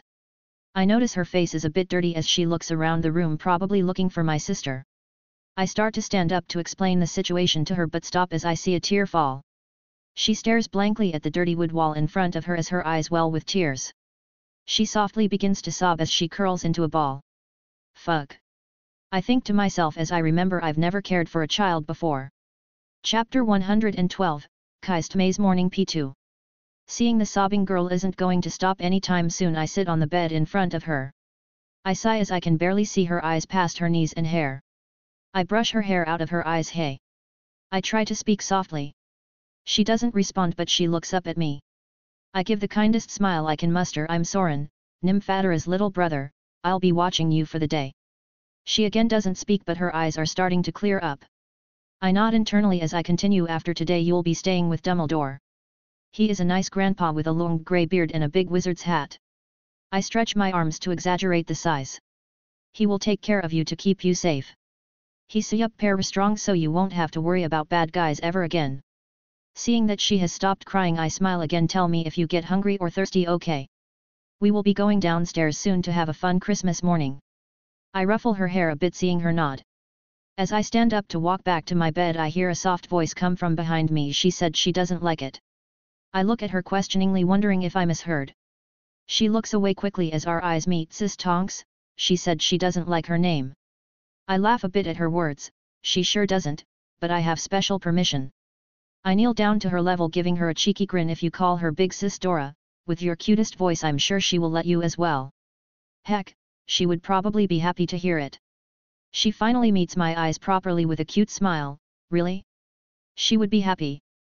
Her smile makes me want to hug her. How could anyone hurt this little girl? I feel a bit of anger rise in my chest, but I don't show it. I nod. Of course, anyone would be happy to have a cute little sister like you.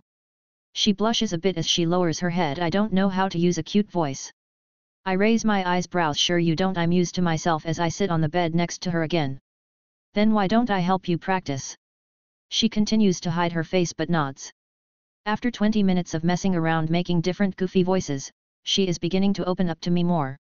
We only stop when we begin to hear people are waking up and walking around outside. I stand up, putting out a hand. Shall we? She pushes the blanket off of her legs as she nods. She slowly takes my hand and stands up. Getting a good look at her now, I can tell that she is very dirty. Her small dress is made of okay quality materials, same with the cloak, but they are dirty. My brows furrow as I pull out my wand. Let's get you cleaned up a little. I draw an S shape with my wand as I twirl her like a princess scour jiffy.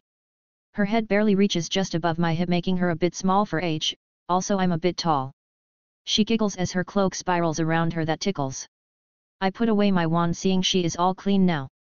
Let's go. I wait for her nod before taking her to the door. As I open it, I see Hermione across the hall knocking on Ron and Harry's door. Wake up, you dilatory, incompetent, immature, ugh. I hear her angrily grunt as she keeps knocking. Arya gives her an odd look as I speak up. Having trouble, Hermione? I say with an understanding smile. She sighs. I swear they are just so, ugh. She turns around and freezes, seeing the little girl holding my hand. Arya is the opposite. When their eyes meet, she quickly hides behind me. I turn to the side, revealing more of Arya, causing her to look at me as if I betrayed her. Hermione, this is Arya, I will be watching her today. Arya, this is Hermione, one of my best friends. Hermione quickly seems to understand her assignment and kneels down with a smile. Hello Arya, I'm Hermione, it's nice to meet you. Arya quickly moves behind my leg again but nods her head to Hermione as a small greeting. Hermione only gives a small smile. Can we be friends? Hermione asks as she holds out a hand towards Arya. Arya gives a small nod and puts her hand on Hermione's, all without leaving the safety of my leg. I smile as I pat her head. Isn't that great, making friends already? I see a smile on her face before she quickly hides it under her hood. Hermione is about to speak but the door behind her is flung open. Can you please stop bang? Ron pauses as he and Arya meet eyes. Hello. He looks at me, then back at the child, then back at me. Am I hallucinating from lack of sleep, or that a child hiding behind you? Did you kidnap her? Before I can answer, I hear Harry's voice from the room. Soren kidnapped someone. I roll my eyes. I did not kidnap a child. This is Arya, I will be looking after her today. Be kind, she will be adopted by Dumbledore. Ron and Hermione's eyes widen at my words, even Harry peeks from behind Ron to see who we are talking about. Arya completely hides behind me at this newfound attention. 1 second. Ron says as he quickly runs back into the room. Harry, Hermione, and I exchange odd looks, curious about what he is grabbing. Only a few seconds later he emerges again with a small box in his hand. It's a chocolate frog. He smirks as he gets on a knee. Ginny used to love these when she was little. He brings the box close to me where Arya is hiding and opens it. The magic is gone so the frog doesn't move. Little girl. Arya, I correct. Arya, do you want some chocolate? I'll give it to you if you agree to be my friend. Ron says with a grin. He obviously is used to bribing kids with chocolate. Poor Ginny. It seems to work as Arya scoots closer, her eyes seemingly glowing at the chocolate. She looks up at Ron and then at me. I give her a reaffirming nod. She smiles as she holds out her hands. Ron happily puts the box in her hands. Friends. She nods. Friends. Well, friend, you can call me Ron. The one behind me is Harry. I can tell Harry gets a bit awkward being called out. He obviously is not used to children. Neither am I was just lucky that this one likes me. Arya pulls back behind me, hugging her new gift. Arya. She says as she pulls her hood over her face again. I smile while grabbing her hand again. So, shall we go do presents now? I ask the now fully awake boys. Harry and Ron nod but are quickly hit by Hermione. That's what I came to tell you, the main room is all decorated. There is even a big tree downstairs. I'm a bit surprised but altogether happy. Then let's go to the main room, the fireplace will be cozy. Ron and Harry quickly grab their gifts and we head towards the main room. Chapter 113, The Gift Exchange. Sure enough, as Hermione said, there are red felt ribbons hung from wall to wall. A mistletoe hangs in the doorway and a wreath is resting on the mantel below Ariana's portrait. Small bells jingle on the handle as I open the door to the main room. More small green and red orbs of light freely float around the room and snow is falling gently from the grey clouds on the ceiling. I look down at Arya to see her face is stuck staring in awe. She holds out a small hand to try and catch the snowflakes but they simply fall through. The snow is just an illusion made by an enchantment on the ceiling. If you want to play in the snow we can go outside later. At my voice, she blushes and nods her head while hiding her other hand behind her back. I guide her over to the lounger and have her sit next to me. Hermione follows close behind me while Ron and Harry walk through the door together, causing me to grin. Are you not going to kiss? I ask before they get all the way in. They both stop and look at me funny till I point at the top of the door frame. Seeing they are both standing beneath a mistletoe, Ron shrinks away from Harry before turning to me. Don't be gross, he turns back to Harry who has now taken quite a few steps back. Ron looks slightly offended but Harry gives him an odd look. Sorry Ron. Ron gets even more offended. What's that supposed to mean? You think I'm ugly? Only silence lingers after his words. Finally, Arya breaks the silence, giggling at their comedy bit, closely followed by my laugh. I turn to Hermione who sat on the couch next to us. Her face is red and her eyes are looking down. Seeing that Hermione isn't comfortable with this sort of talk I change the subject. Are you guys going to get in here or are we opening presents tomorrow? My tone is still joking but I would like to do presents now. Hermione happily nods as the comedy duo sits down while Ron mutters under his breath as if he had been greatly wronged. Ron sits on the couch with Hermione and Harry sits on the large Chesterfield chair. Ron stops his muttering and quickly pulls out the sweaters. Sorry, I forgot to give them to you guys yesterday. I eye the sweater up and down before looking at Arya. She is currently wearing a short-sleeve shirt, jeans, and a thin black cloak over top. Arya, how about you wear mine for now? She looks surprised at my words and keeps her head down as she nods. I smile a bit as I kneel in front of her, unclipping her cloak and placing it to the side. I roll up the sweater so it is easier to put on. Arms up. She follows my instructions and I pull the sweater down over her. Her face is puckered as her head pops out the head hole, her hair is all over her face. I fix her hair as she brings up her covered hands to her face. Warm enough. She nods. I barely hear her as it's muffled by the thick sweater sleeves. I pat her head as I sit back down next to her. I pull out my moleskin pouch, grinning at the trio. I slowly pull out 3 boxes, 2 thin long ones, and 1 medium-sized cube. I hand the thin ones to Harry and Hermione while I give the cube to Arya. I see Ron's confused look and give him a smile. Arya is gawking at her present on the side. You'll have to go with me to get your present tomorrow, but you have to promise me not to tell your mom about it. His slightly confused look changes to be incredibly confused. I promise. He says, questioning himself. I nod. Harry begins to hand out his gifts. He gives me a heavy, volleyball-sized box. He gives Hermione a very book-sized present and Ron a box similar size to mine. Hermione gives me a small box, Harry a small, long box, and Ron a slightly large box. Ron is the last to hand out his presents. His presents aren't wrapped so he just hands us them. He gives Harry a book called Flying with the Cannons, Hermione a book called Story of Merlin, and finally, he gives me a book called A Beginner's Guide to Chess. I give a wry smile. Thanks, Ron. He gives me a smirk and nod to which I roll my eyes. I begin to open my presents as I feel a tug on my sleeve. I look over to see Arya staring at me like an excited puppy. Is this mine? Can I open it? The oversized sweater causes me to smile. Yup, it's yours. It was supposed to be Ron's but who cares? I plan to get him a wand anyway. She struggles to open it with the long sleeves covering her hands but she eventually gets it. Once she gets the wrapping off she opens the white box underneath revealing a black and white carousel of unicorns. She pulls it out and presses the obvious black button on top. It begins to play a soothing melody as the unicorns begin to rotate around the center. She watches the magic carousel with glowing eyes. I look back at the other to see they are watching her with smiles as well. Before I turn back I feel Arya wrap her arms around me. I look down to see her face pressing against my chest. Thank you. She says in a muffled voice. I hug her back with a smile. You are quite welcome. I look back up at Harry who immediately notices my gaze. Why don't we open ours as well? He nods as we all open our presents with fervor. I got Hermione an amethyst necklace charmed with a few uses of Protego. I got Harry a good pair of gloves for Quidditch, and of course, I will get Ron a new wand tomorrow. Hermione got me a small pocket watch.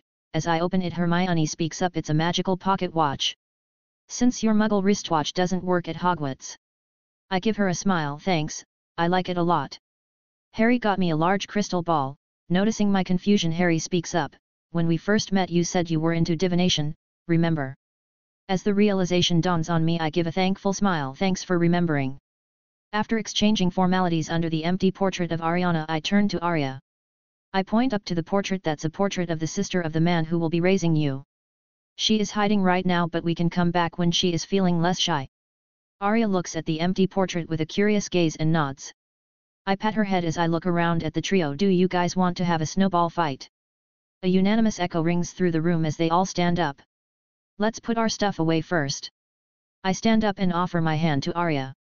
She rolls up her sleeve and takes it standing up. I pick up her present for her and she carries the cloak. Let's go. Chapter 114, Mail Order Gifts. After playing for a few hours, I leave Arya in Hermione's care while I go and check the presents I got from others. Hermione has gotten pretty attached to Arya already, so I think it will be fine. Before heading to my room, I stop and knock on the door to Luna's room. She opens it without speaking, instead stands there smiling at me. She is wearing a baggy red sweater and green pants with a wreath in her hair. I give a kind smile, ignoring the wreath. Hello Luna, I just came to give you a gift. I pull out the book New and Possible Discoveries, The Magic of Magical Creatures, and hand it to her. Her face brightens past its usual smile. Thank you, Soren. Here, I have a gift for you as well. She quickly turns and runs to her bag and pulls out a vine. She trots over happily and hands me a crown made of a solid-looking vine. It's a mistletoe vine. My eyes narrow. Aren't mistletoes poisonous? She tilts her head as she looks at me oddly. Just don't eat it, silly. I nod. Yeah, of course. Well, thank you.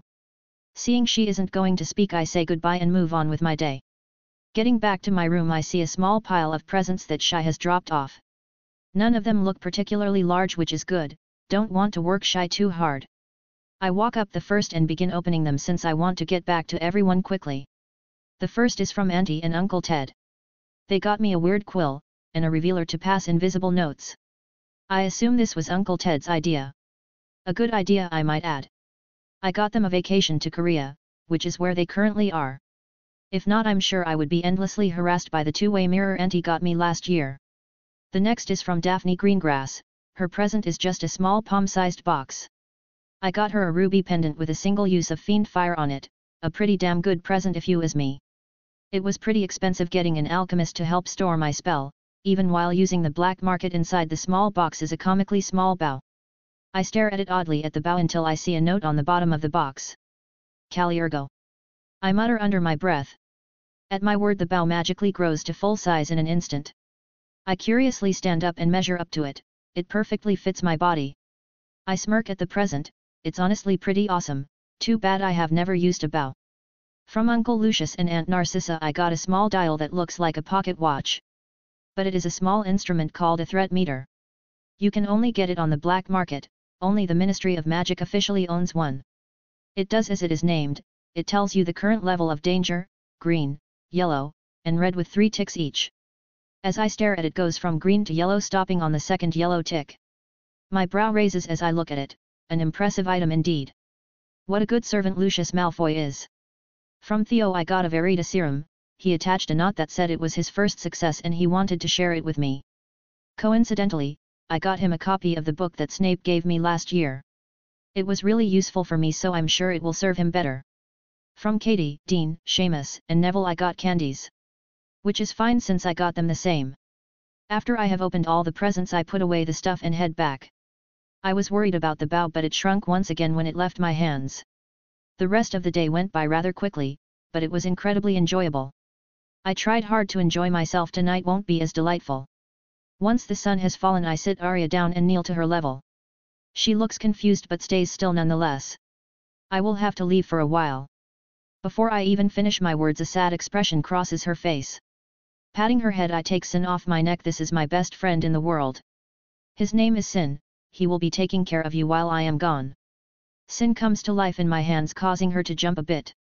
After her initial shock, she leans forward observing the animated piece of cloth with curiosity.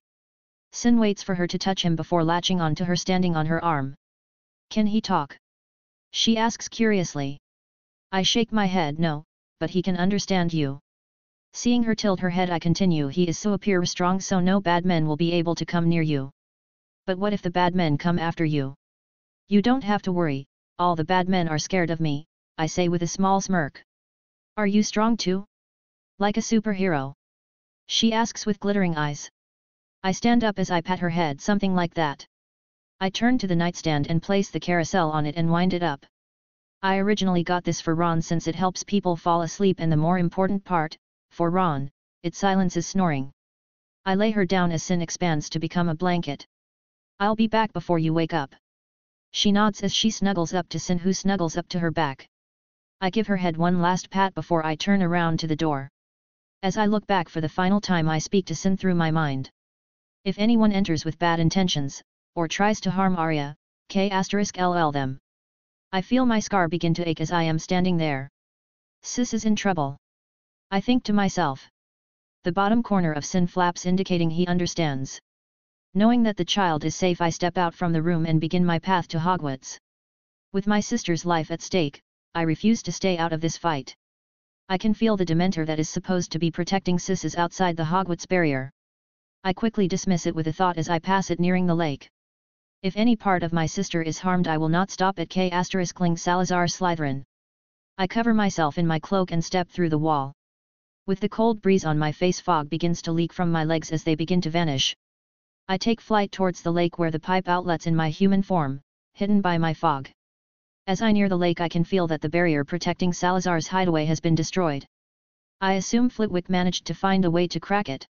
I hover in front of the grate separating the lake and the Chamber of Secrets. As I look down I notice there is a shadow beneath the dark lake that spans hundreds of meters. It seems to be staring at me as I am not invisible, just shrouded in darkness. I ignore it as I land inside the massive pipe and step towards the iron bars. As my hand touches it I feel that they are enchanted, I won't be able to phase through them. I rub my chin as I weigh my options. The likelihood I will be seen is high so I want to enter through a known path. As I am thinking of blowing it up two massive tentacles reach past me grabbing the iron grate. I inadvertently step back away from the bars. With an awful shearing sound, the tentacles tear a massive hole in the grate. I peer over the edge of the pipe down at the lake below. Thank you. I give a wave as I speak. With my thanks, the tentacles retreat back into the lake and vanish from view. I sigh as I turn around and step into the back entrance to the Chamber of Secrets. Giant squid is very strong. Noted. Chapter 115, Back in the Chamber. After the magic grate is broken I can hear the sounds of fighting from inside. I am quite curious how Salazar is holding up against the Aurors. By the sounds that I'm hearing it seems many more than two people are fighting. Once I get within view of the chamber I see an Auror laying against the pipe wall. He is bleeding badly, it looks like he will die soon. He has long brown hair flowing past his shoulders and scarlet-red robes, a primary Auror. His eyes flick to me as he holds up his wand defensively but his eyes widen seeing my face. What are you doing here, kid? Get out of here, it's dangerous. I sigh having been discovered so early, not that I care, I wasn't exactly hiding. I may be exposed if I try to protect my sister in secrecy, I'd rather be revealed in my human form than Dementor. I step forward and kneel next to the man who is holding his bleeding stomach. Kid, did you not hear me? Get out of here. I ignore his words. Lift up your shirt, I need to see the wound. Seeing that I am not leaving he sighs and lifts his shirt showing the skin has been sheared off. I can see his organs are close to spilling out. A normal healing spell is not enough, I need to reverse time on the wound. I grab a potion from my robe and hand it to him. Drink this, it will stop the bleeding. What did this? He grunts as he takes the potion and quickly downs it. Setting down the vial in the water he grunts, I got hit by the tail of a basilisk. My eyes narrow. There is a basilisk here. He shakes his head. No, there are many basilisks here. My eyes narrow as I begin to chant the 3 verses of Vulnera Sainenter. The Auror looks in awe as his wound begins to seemingly vanish. It doesn't take long as I've gotten much better since I saved Lure. Once I finish I let him put his shirt back down. The skin will be weak for at least another month, you will need to be careful with your movements. Where is Nymphadora Tonks? He grunts harder as he tries to stand up but fails. She was in back with Leader Shacklebolt. They should be in the main chamber, they never split off into the pipes. I nod as I walk past him towards the main area. Wait kid, I'm serious, it's too dangerous in there. I give him a kind smile for his concern. You don't have to worry about me. Pretend I was never here. After another 100 feet or so I finally reach the exit to the chamber. Inside I see a terrifying sight, stark white corpses stand between Shacklebolt and I, in fur. They litter the area as basilisks, around half the size of the one IK*LLED, are fighting auras in the pipes and around the chamber. Shacklebolt is fighting back the Inferi, keeping them from Dumbledore and himself. Salazar is standing at the entrance to the mouth of the statue currently fighting Dumbledore. Although the duel is magnificent, I don't let it distract me from searching for Sis. I close my eyes searching the souls, but it is messy and hard to see. After a few seconds of standing in the pipe mindlessly searching, I find her. She is kneeling behind Shacklebolt. I can't see with my eyes because the crowd of Inferi is too thick. I hold up my wand and swipe left to right, the heads of 10 disgusting Inferi fall to the floor. The chamber is crowded so no one sees my actions. In fact, no one has acknowledged my existence in the chamber yet. I notice that Inferi are starting to crawl out from the deep water around the edges of the chamber. I point my wand towards the water glacis duo. A blue light strikes the water, freezing it and creating frost on the wall touching the water. At this, Shacklebolt finally notices me and looks incredibly surprised. The surprise, however, doesn't seem to last long as he is forced to fire off spells to defend himself and Sis. Explosions ring out from my right as Dumbledore and Salazar's duel rages on. Many of the attacks fizzle out before they near Dumbledore, probably because he wants to prevent collateral damage. Meanwhile, small explosions land on the Inferi in front of me, barely denting their numbers. Conf Ringo. The red light leaps from my wand, hitting just on the other side of where Shacklebolt had hit, leaving a path open for me. I quickly run through the path using a Protogo shield to keep the disgusting rotten hands off of me. Once I reach Shacklebolt, I quickly turn around. Incendio flames stream from my wand, covering the waves of Inferi, setting the frontmost on fire and creates a small wall of flames. But it achieves the goal I wanted, stopping the horde in their tracks. Shacklebolt doesn't look too happy at me, and Sis won't meet my eyes as she holds a wounded arm. You shouldn't be here. Shacklebolt stresses. I ignore him and look at the wounded Nymphadora. You didn't use the coin. She grits her teeth. It is under control. I sigh as I calmly set down a potion next to her. It will be. I turn to Shacklebolt, who looks confused by our talk. Can you hold off the Inferi longer so I can help Dumbledore? He shakes his head. Salazar placed a barrier around them, only a pureblood can enter their radius. Where is the child? I sigh. She is safe, don't worry. Can you help Dumbledore while I protect my sister? I'm not a damsel in distress. I turn to see Sis has drunk the potion and is now on her feet. I roll my eyes as I smirk at her. In that case, we can take care of the Inferi. Can you do it? I ask Shacklebolt seriously. Shacklebolt looks between us, shaking his head. What a crazy family. He sighs, turning to the massive duel going on. I can. He says with confidence. I give him a smile and nod as I face the crowd of Inferi separating us from Dumbledore. I will make the path, be quick. Incendio trio. A jet of blue and white flames spray from my wand, melting the flesh and bones of the Inferi separating us. Seeing the new opening to Dumbledore, Shacklebolt waves his wand in the air as he runs towards them. A giant snake made of red flames follows behind him as he enters the invisible barrier. The flame serpent swallows Salazar but explodes after a second as a new emerald green flame snake is born from the explosion. I look away from the duel as my ice breaks on the sides and the Inferi in front of us manage to get through my flames. Sis holds up her wand as she bumps me with her shoulder. Be ready, Soren. I shrug as I cast Reducto. A/N, normally polls are Discord only, but I want the lurkers' opinions too. The first original novel poll will be a real book that I'm working on. This will be posted on Web Novel. Just comment a +1 on the option you like. A. Heretical Devil Monarch, Villain Protagonist, Solo. Will feature domains. Uses Ice, Void, and Chain Magic. Uses Demonification and Perception. Wields a falchion and martial arts. B. Blood of the Ancestors, Cast of MCs. Uses Null, Lightning, and Darkness Magic. Uses Akir's Transformation. Apocalypse, Trails in Ruined Worlds. Wields Claws and SK*LLS. Chapter 116, Salazar's Stand. Each spell flung destroys a handful of the seemingly unending Inferi. Although I don't know much about Inferi, I do know that they aren't affected by non-magical attacks. This means even if I were to reveal my cloak it wouldn't help much, but I am beginning to tire of the endless casting. Fire seems to be the best deterrent I've found so far. I want to use Fiend Fire but there isn't enough room, and I would be noticed immediately. Casting an enhanced spell is much different than casting the hardest to control curse in common practice. Nymphadora is currently handling the few at my back and in the water, while I am dealing with the front. Keeping them off me is simple, but keeping them off Shacklebolt and Dumbledore are proving to be a massive hindrance. Sis, how well can you cast Fiend Fire? Can you clear them out with it? I ask as my back bumps hers. I hear her click her tongue without hurting you or interfering with the duel. 50-50. I feel like my wand is holding me back. I can hear her teeth gnashing in annoyance. I almost forgot she was a Vila now and a wand was a crutch she did not need. Well, they are in a barrier, and I can protect myself, so do it. Then I will keep them from getting out of the water. Sis nods as she raises her wand. Ortis Ignis, a light orange flame sprouts from her wand, growing into the form of a dragon as it consumes the Inferi in front of her. It quickly comes around, roasting the ones in front of me as she turns around. I notice she has an immense concentration on her face as she manipulates the dragon of flames. Once all of the Inferi out of the water are dead, I place a shield on the both of us and raise my wand high. Absum Glacis. A blinding white light comes from my wand as an eruption of ice spews forth, quickly consuming the room. All the stagnant water in the room is frozen solid and the barrier around the duel now has a white sheen like an igloo. The Fiend Fire Dragon has frozen in its roaring posture like an ice sculpture. This was my strongest ice spell, a modified spell, unlike Incendio Laminis Aurora, my first creation.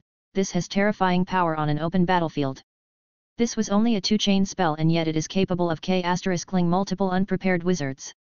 Sis gawks at the scene with wide eyes, even the pipe entrances have been frozen over. I've never heard of an ice spell that can freeze Fiend Fire, Sis says, looking down at me. I shrug. It's just a spell chain I made using Glacis as a base and adding an expulsion spell to more efficiently cover an area.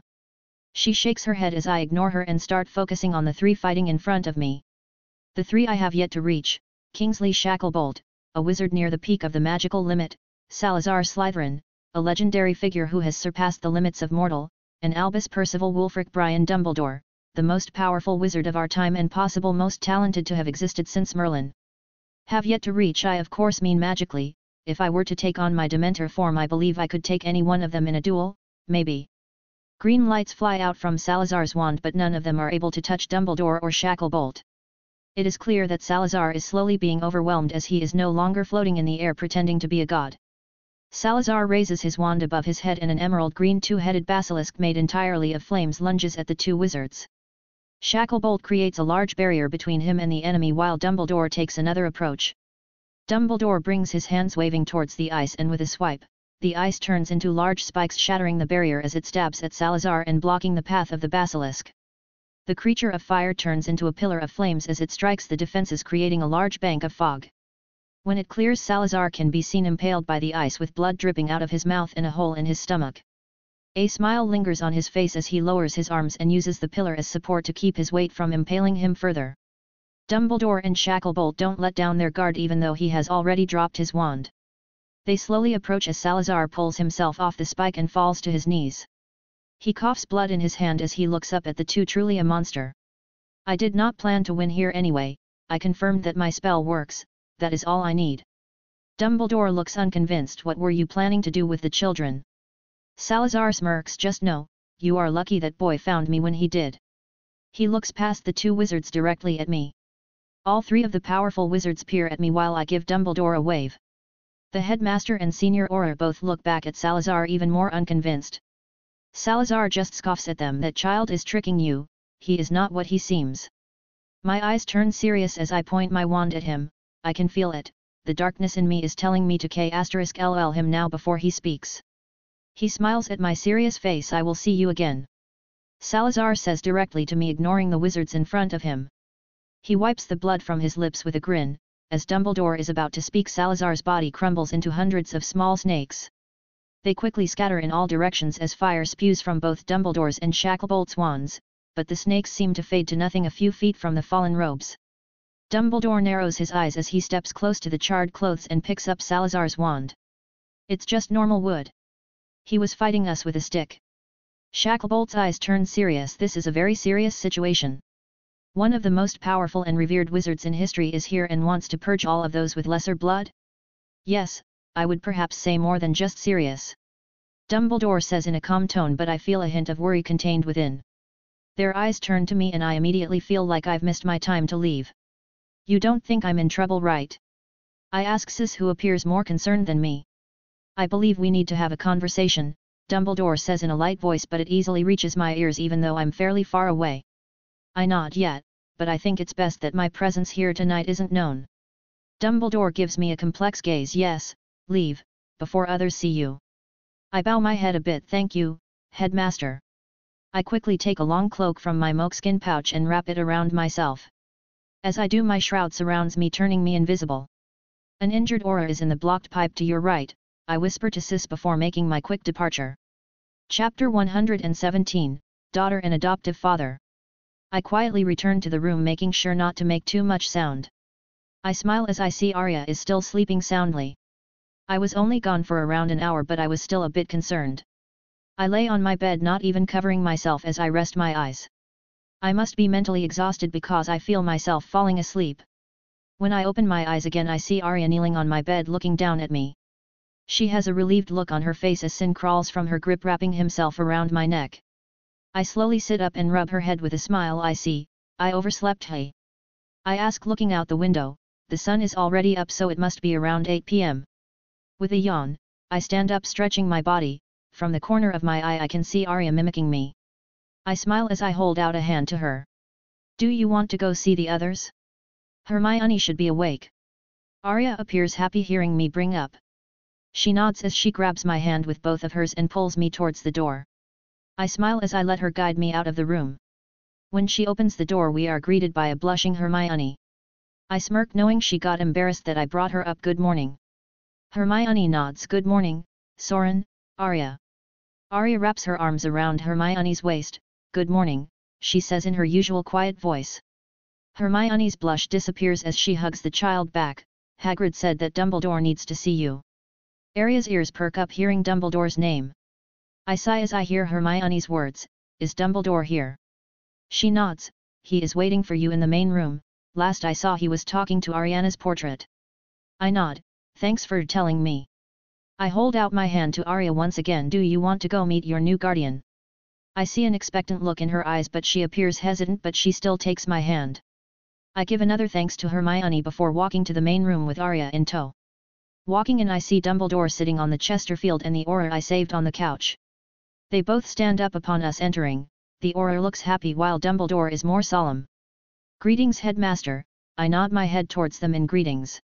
Dumbledore lowers his head a bit as well. Soren, this is Abraham Williamson. You saved his life last night. He wanted to come along to thank you. As Dumbledore finishes speaking, the Auror is already in front of me with an extended hand. Not benign, rude, I shake it, noticing his hair is put up in a ponytail today. Thank you, Soren. Thanks to you I am able to go home and see my wife and son tonight. I have nothing worthy enough to thank you with, but if you ever need my aid, just tell me. He speaks seriously as he meets my eyes. I just hold up a hand. I didn't save you for some type of reward. I'm glad you are okay. He smirks as he nods. I'm glad to see you are a kind person. He looks back at Dumbledore. That is all I had to say. Thank you for letting me come along. Dumbledore calmly waves off his words. I trust this secret is safe with you. Give Martha and Clark my best wishes. Abraham does a courtesy bow to both of us. I will, thank you, Chief Warlock. With those words, he leaves the room, giving the hiding Arya a smile as he does. Once he leaves, I grab Arya's hand and move out of the way so she and Dumbledore meet eyes. I thought you may want to meet your new daughter. Dumbledore's serious face immediately softens as he gives Arya a light smile. You must be Arya. Seeing she isn't responding, I put my hand on her back to comfort her. Her eyes look up at me before she takes a step forward. It's nice to meet you, my name is Arya. She says without meeting his eyes. I pretend to be greatly offended as I hold my chest dramatically. You weren't this nice to me. She blushes as her cheeks puff. That's I was tired yesterday. I give her a smile as I pat her head. I'm just messing with you. Your greeting was good. I look up at Dumbledore right. He looks between us with his soft smile. Yes, it was quite impressive. Her pale skin turns even redder at our compliments. Shall we sit down? I say, looking between the two. Arya nods her small head while Dumbledore gestures to the love seat and couch. Of course. Arya sits next to me on the love seat across from Dumbledore. His beard really is super long. I hear Arya whisper to me, causing me to laugh. Dumbledore raises his brow at me. I do hope you haven't taught her anything bad. I just smile as I look up at him. Of course not, it's just an inside joke. Dumbledore gives me an unbelieving look. Arya, you will soon be living with me, is there anything you would like to ask me? Arya appears nervous as she has her hands between her knees. Where will we be living? Have you seen the castle in the distance while outside? He asks, leaning forward a bit. She looks in awe. There. He softly nods. Yes, it is a school actually, I am the headmaster there. I must be there all year round, so I cannot go to my house often. I have created a room for you next to mine. Arya puts her head back down. I heard that school is scary. Her words cause both Dumbledore and I to laugh a bit. Dumbledore shakes his head. You will not be attending. I will be teaching you personally. She smiles, obviously a bit happy at this. With a bit of courage she meets Dumbledore's eyes. Big brother Soren said you were so superior strong. Is that true? My heart tightens as she refers to me as big brother. She is dangerously cute. Dumbledore's eyes flick to me then back to her. It is true, I could be said to be very powerful. I roll my eyes at his words. Her smile widens. Then are you a superhero like big brother? Dumbledore looks confused as he looks at me for an explanation. Ah, superheroes are a muggle thing. They are people with extraordinary power who dedicate themselves to saving other people. He strokes his beard as he begins to seriously ponder. I don't know if I would be able to take such a glorious title. I put my hand on Arya's back as I whisper in her ear, see? A hero must be humble. She giggles as Dumbledore gives another observant glance as he holds up an arm. In a small burst of flames, Fawkes appears on his arm. Arya's jaw drops as she looks at the phoenix with wonder. This is Fawkes, he is my friend and partner. He is a phoenix, a very rare creature known for its healing properties. He will also be the one keeping you company to make sure you are safe. Please, get to know him well. Dumbledore's eyes meet mine and I immediately get the message. I hold out an arm and Fawkes lands on it. He chirps at me happily as he does. It is good to see you again. I bring Fawkes closer to Arya as she stares at him with curious eyes. Can I pet him? She asks Dumbledore, who nods. She smiles as she raises her small hand and brushes his head softly. Fawkes leans into her hand, causing Arya to giggle with joy. Both Dumbledore and I smile at this scene. Why don't you and Fawkes go play in the hallway while Soren and I speak? Dumbledore says, causing me to glance over at him. So that was his plan. The oblivious child nods happily as she hops up. Fawkes flies off my arm and follows her out, leaving Dumbledore and me alone. I give him a small smile. You wished to talk about last night. Dumbledore nods. I would like you to explain. I am working to keep it a secret, so I think an explanation is reasonably warranted. I sigh as I nod. Where should I start? The beginning. Chapter 118, Secrets with Dumbledore. I sigh as I begin my story from the beginning. Hey? Then I will start from when I was introduced to magic. He nods as he leans back, obviously ready for the story. When I first started staying with Auntie here in Britain, I trained in the forest behind our house every day. Even when Sis was not there, I would practice anything I found in books. I came to learn that I was very good at magic, dark magic, and light magic alike. I only ever struggled with transfiguration and alchemy. Besides the dark arts, I was most talented in apparition. This will become important later in the story. One night while I was practicing apparition near the North Sea, I found this child. I hold Sin, who doesn't move.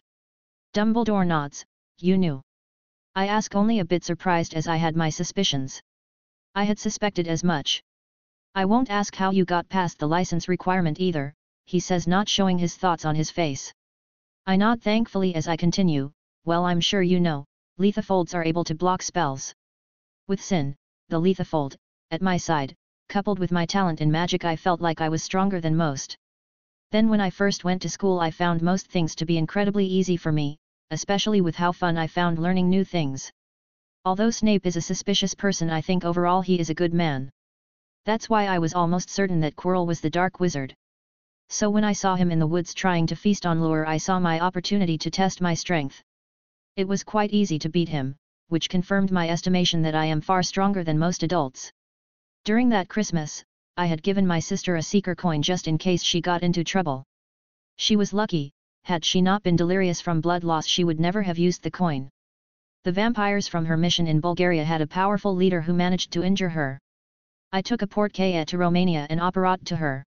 Dumbledore seems incredibly surprised you can apparate that distance. I nod at a cost. I stand up and pull up my pant leg. There on my leg is a large scar leading from the Achilles to the back of my knee. He winces at the sight. How did you survive? I pull down my pant leg as I sit back down. You know Avila, yes. He nods. I met their queen not far away. The vampires chose that forest to hide because they wanted to capture her. Not they could, she was incredibly powerful. But that is why Sis had a drastic change in appearance.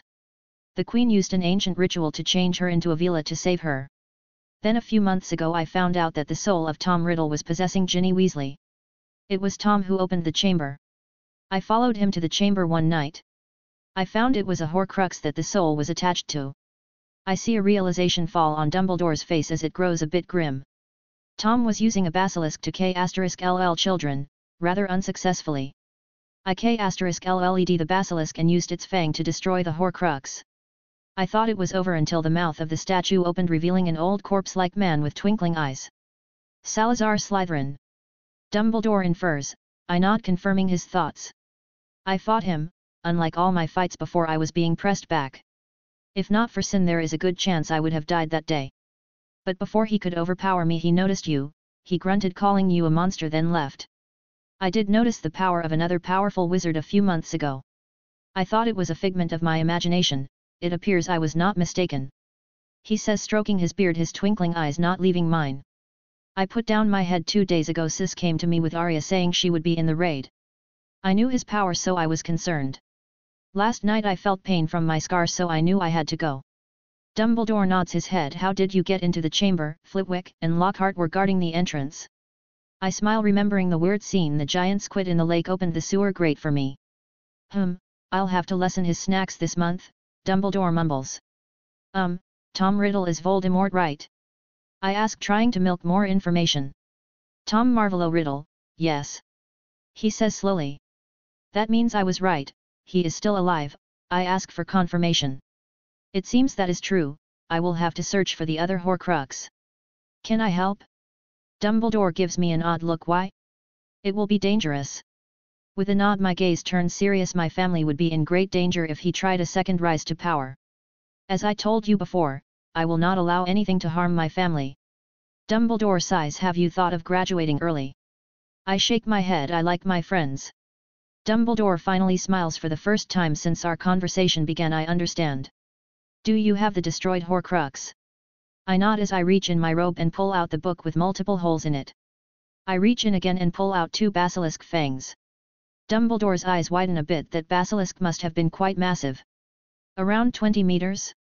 You can keep one of the fangs, just in case you find another Horcrux. I hand him the leather diary and a basilisk fang, to which he gratefully takes. Thinking of Quirrell and now Lockhart, my face turns awkward. You do know Lockhart is full of it, right? That man can't hurt a fly. Dumbledore laughs a bit at my words. Yes, quite the rotter. My face turns weirder. Why is he the defense against the dark arts teacher? He once again strokes his beard. He may be a bad teacher, but the man himself is a lesson to every student. A show of avarice. The position has a powerful curse on it, so I put a man who would expose himself as a charlatan. Better him than an actually worthy person to make a hash of it. I am forced to hold in a laugh. How about you bring in Remus Lupin next year? I heard he has had a hard time getting a job lately. Dumbledore's brows raise. Is it because of your father that you wish to help him? I nod my head a bit. That is kind of you. Do you not fear him? He is a werewolf, after all. They have quite the fearsome reputation. I laugh a bit. I don't fear Salazar Slytherin, Voldemort, or a basilisk. A werewolf is nothing. Dumbledore smirks. I suppose that is true. His smirk fades a bit. I have covered for you. According to the ministry, you were not at the chamber that night. I won't take a favor from you in the future, but I do require something now. I give him an odd look as he continues. You know occlumency, correct?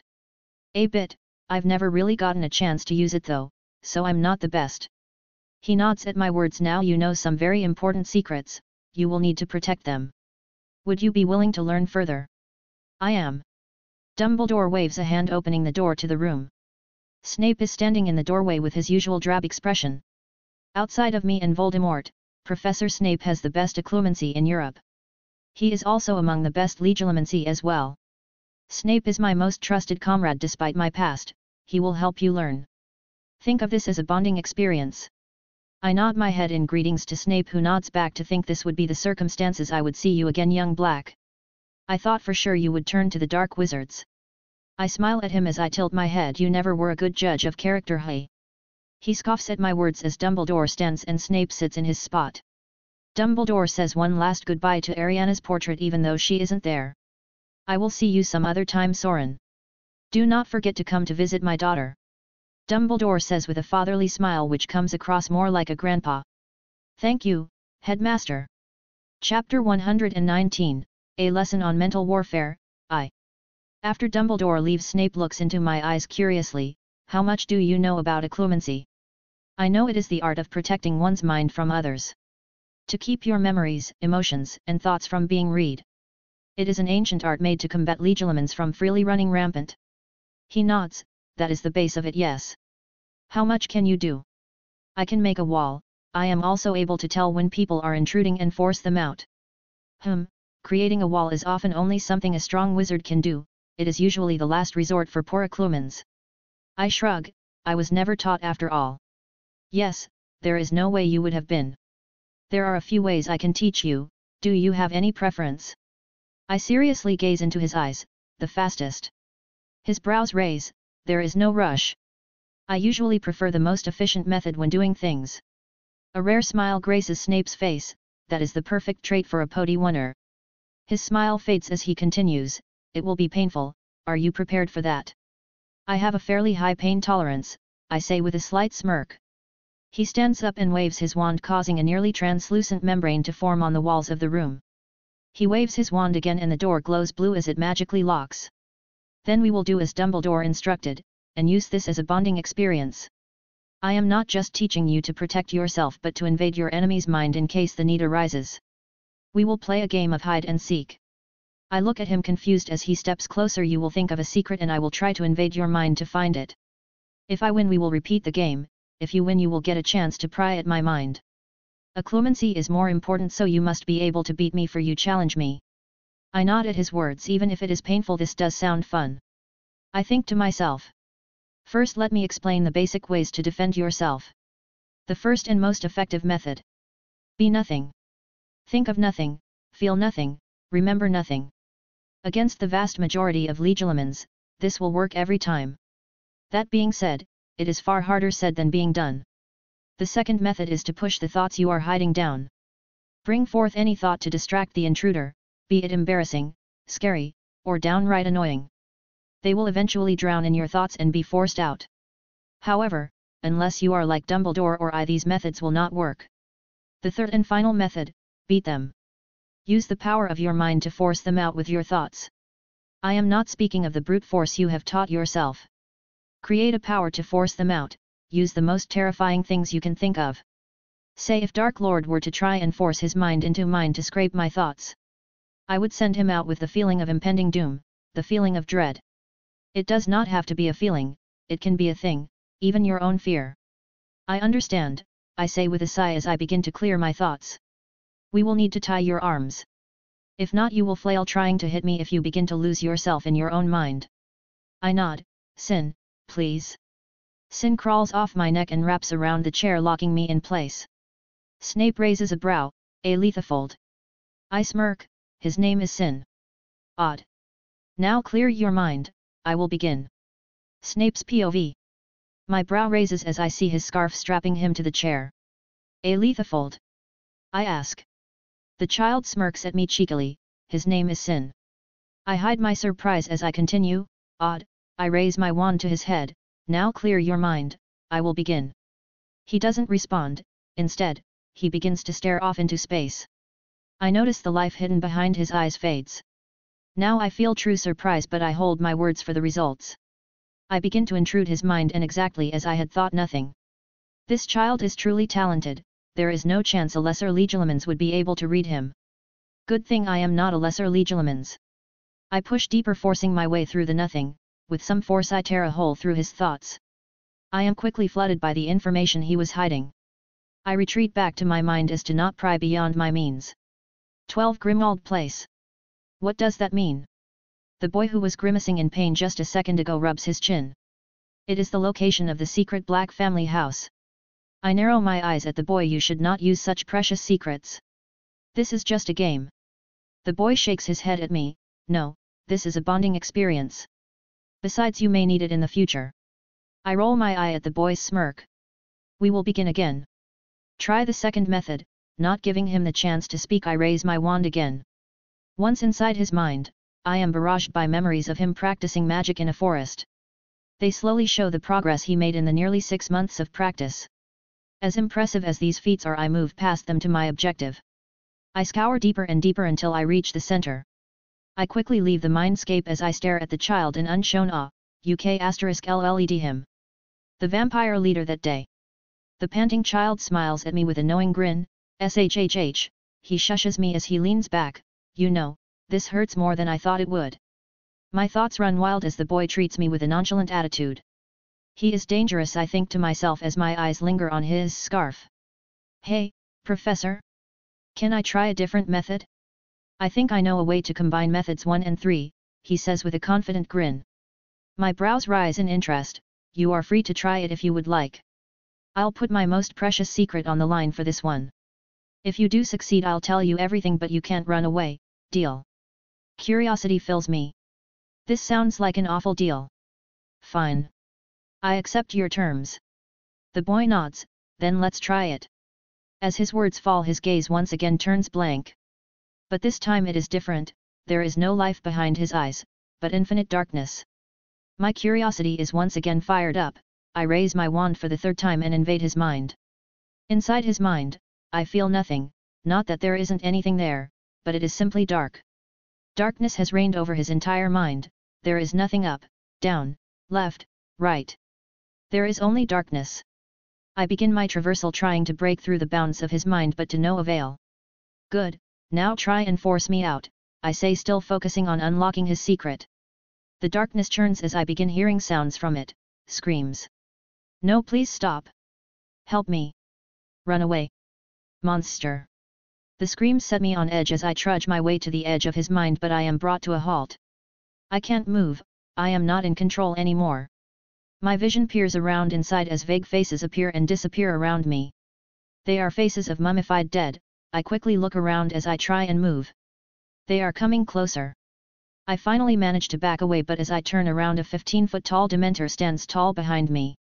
He moves his face closer as I find myself unable to move again. My projected body is covered in darkness. The beast grabs my shoulders and begins to push me. A ghastly scream leaves the beast's mouth as I am forced out of Soren's mind. I fall back on the wall as I hold myself up. It is me this time who finds his head throbbing in pain. Backlash. I gaze back up at the boy who is grinning ear to ear. I did it. He says with an unbelievably proud tone. I grunt as I stand properly. That you did, Mr. Black. Soren's POV. Seeing Snape leaned against the wall, I feel proudness puffing up in my chest. I did it. Snape grunts. That you did, Mr. Black. I smirk as I think to myself, if I had known my darkness could be used as a mental defense, I wouldn't have resented it so much. I muse it to myself, but I still hate it. Snape moved to the chair across from me as he sits down. Now you must train the second part of mental warfare. The attack. Chapter 120, A Lesson on Mental Warfare, 2. I stand up as Snape stares with his usual bored gaze. Have you even attacked a mind? I shake my head. Well, I have once, but that surely doesn't count. I grin thinking about the moody imposter. His name escapes me since he is a nobody. MHM. There are 2 methods to peer into a mind and 5 things you can do once inside. The first method is called scheming. As long as you hold no bad intentions to the other person, it is virtually impossible for them to detect you. This method is the most common and certainly an incredibly effective tool in everyday life. It is what I will mainly teach you. The second method is called prying, where you force your way into the mind as I did with you. This method will get you far more information, however the victim will know immediately. It is mainly to be used on those weaker than oneself and on already restrained targets. The first thing you can do once inside is read the victim's thoughts. The second is to feel emotions, the third is to read memories, and finally is destroying the mind. But destroying the mind is not commonly utilized since it is more effective to just k*ll them. You said there were 5. I asked confused. Snape nods. Number 5 is memory manipulation. Manipulating memories requires high levels of charm prowess, it is best left alone. It is also not relevant to what I am teaching you today. I slowly nod in agreement. I suppose that's true. Seeing my agreement, he continues, I will assist you in scheming my mind until you are used to it. Once you have mastered that, you will try prying and I will try to fend you off by only clearing my mind. I nod as I hold up my wand and begin reaching into his mind. As our consciences meet, I feel the darkness trying to help me push into as well, but I hold it back. I don't close my eyes as I stare at Snape trying to skim his mind without forcing it. What a terrifying talent. I hear the voice ring out in my mind like one of my thoughts, but it isn't my voice, it's Snape's. His eyes light up a bit. You can hear me. I nod my head trying to keep my focus on scheming his mind. Good, this is scheming. It can only be used to read thoughts and feel emotion. Go ahead, try to feel my emotions. His thoughts ring out in my mind causing, it is not as weird as I thought it would be. It feels like when I get memories from eating souls. I stop trying to hear his thoughts and instead try and feel them. Again I get it. First try, I feel an unearthly calmness come over me. I try to feel more, and underneath the calmness, I can feel a deep sadness fueled by self-hatred and regret. His eyes narrow at me as I feel his thoughts. You are truly too talented, you are feeling far more than I am allowing. I break the connections as I give him an odd look. What do you mean? I see a bit of anger on his face. Don't try to treat me as a fool, boy. I saw that flash of pity cross your eyes. I give a sorry smile. Sorry, I'm not used to this type of stuff. Snape leans back in the chair. Try again. I roll my eyes. He is like a hard-to-please cat. I again enter his mind trying to skim it. This time I find nothing. I give Snape a really look as I begin to search the top layer of his thoughts. I'm sure to an outsider this would appear off as I am standing a few feet from Snape with my wand aimed at him. We are both staring blankly at each other in silence, but in his mind, I frantically searching for his thoughts. After a few minutes of blank staring, I begin to feel a hint of annoyance. Seeing a small smirk appear on Snape's smug face is the last straw. I allow a tiny bit of darkness to help me invade the outer layer of Snape's mind. Instantly I feel the entire of Snape's consciousness covered in my darkness. What just happened? I hear Snape's voice from my head again, causing me to smile. Snape's smirk vanishes as he looks serious. I see. You've done well. Although that is what he is thinking, his face does not look very happy. He puts a hand up and forces me out of his head. This is the fastest I have ever seen anyone pick up legilimency. Occlumency can be learned very quickly since it is strongly dependent on will. But this. You truly are not what you seem to be, like Salazar said. I feel the tension in the air rise. You heard that? I ask cautiously.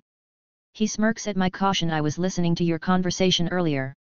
Your story was quite impressive. You are a lot like Tom when he was younger. My eyes narrow. How would you know? When I was under the Dark Lord I was his closest confidant other than that rat Lucius. He says as a matter of fact, he is neither happy nor angry as he speaks. I give a joking smirk. So you admit you weren't under the Imperious curse? Snape doesn't seem to find it funny. No, it was instead the biggest mistake of my life. Seeing we aren't continuing for now, I sit back down. So, what are your thoughts on Voldemort's return?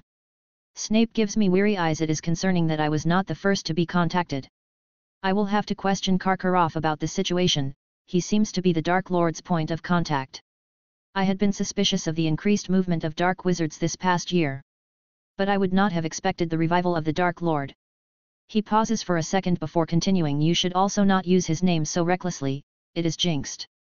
I give a cocky smirk. I am aware, the only thing saying Voldemort will do for me is get me some free target practice on some snatchers. Snape's brows raise. Fancy yourself a warlock, do you? I tilt my head in surprise. That's a good way to put it. I do fancy myself a warlock. How do I get that title? He seems amused by my words. Any deranged lunatic who likes to fight can call themselves a warlock.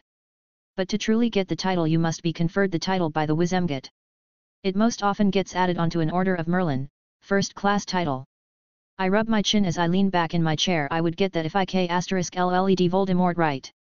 Snape scoffs as if they would ever believe the Dark Lord is back. Although, if you manage to take down Salazar Slytherin, I'm sure you could get the title. Good idea, I already dueled him once and I wasn't that far behind. I give Snape a grin. How do you feel about helping me learn how to fight someone near breaking through their limit? Snape sighs as he gives me an odd look. That is impossible. I may be powerful, but I am far from breaking through my limit. My brows actually raise in surprise. I knew that, but I didn't think you would admit it. My words earn a glare. I am getting tired of talking, get back up. We will continue, now try to break through my mind and find my secrets. Thanks for listening.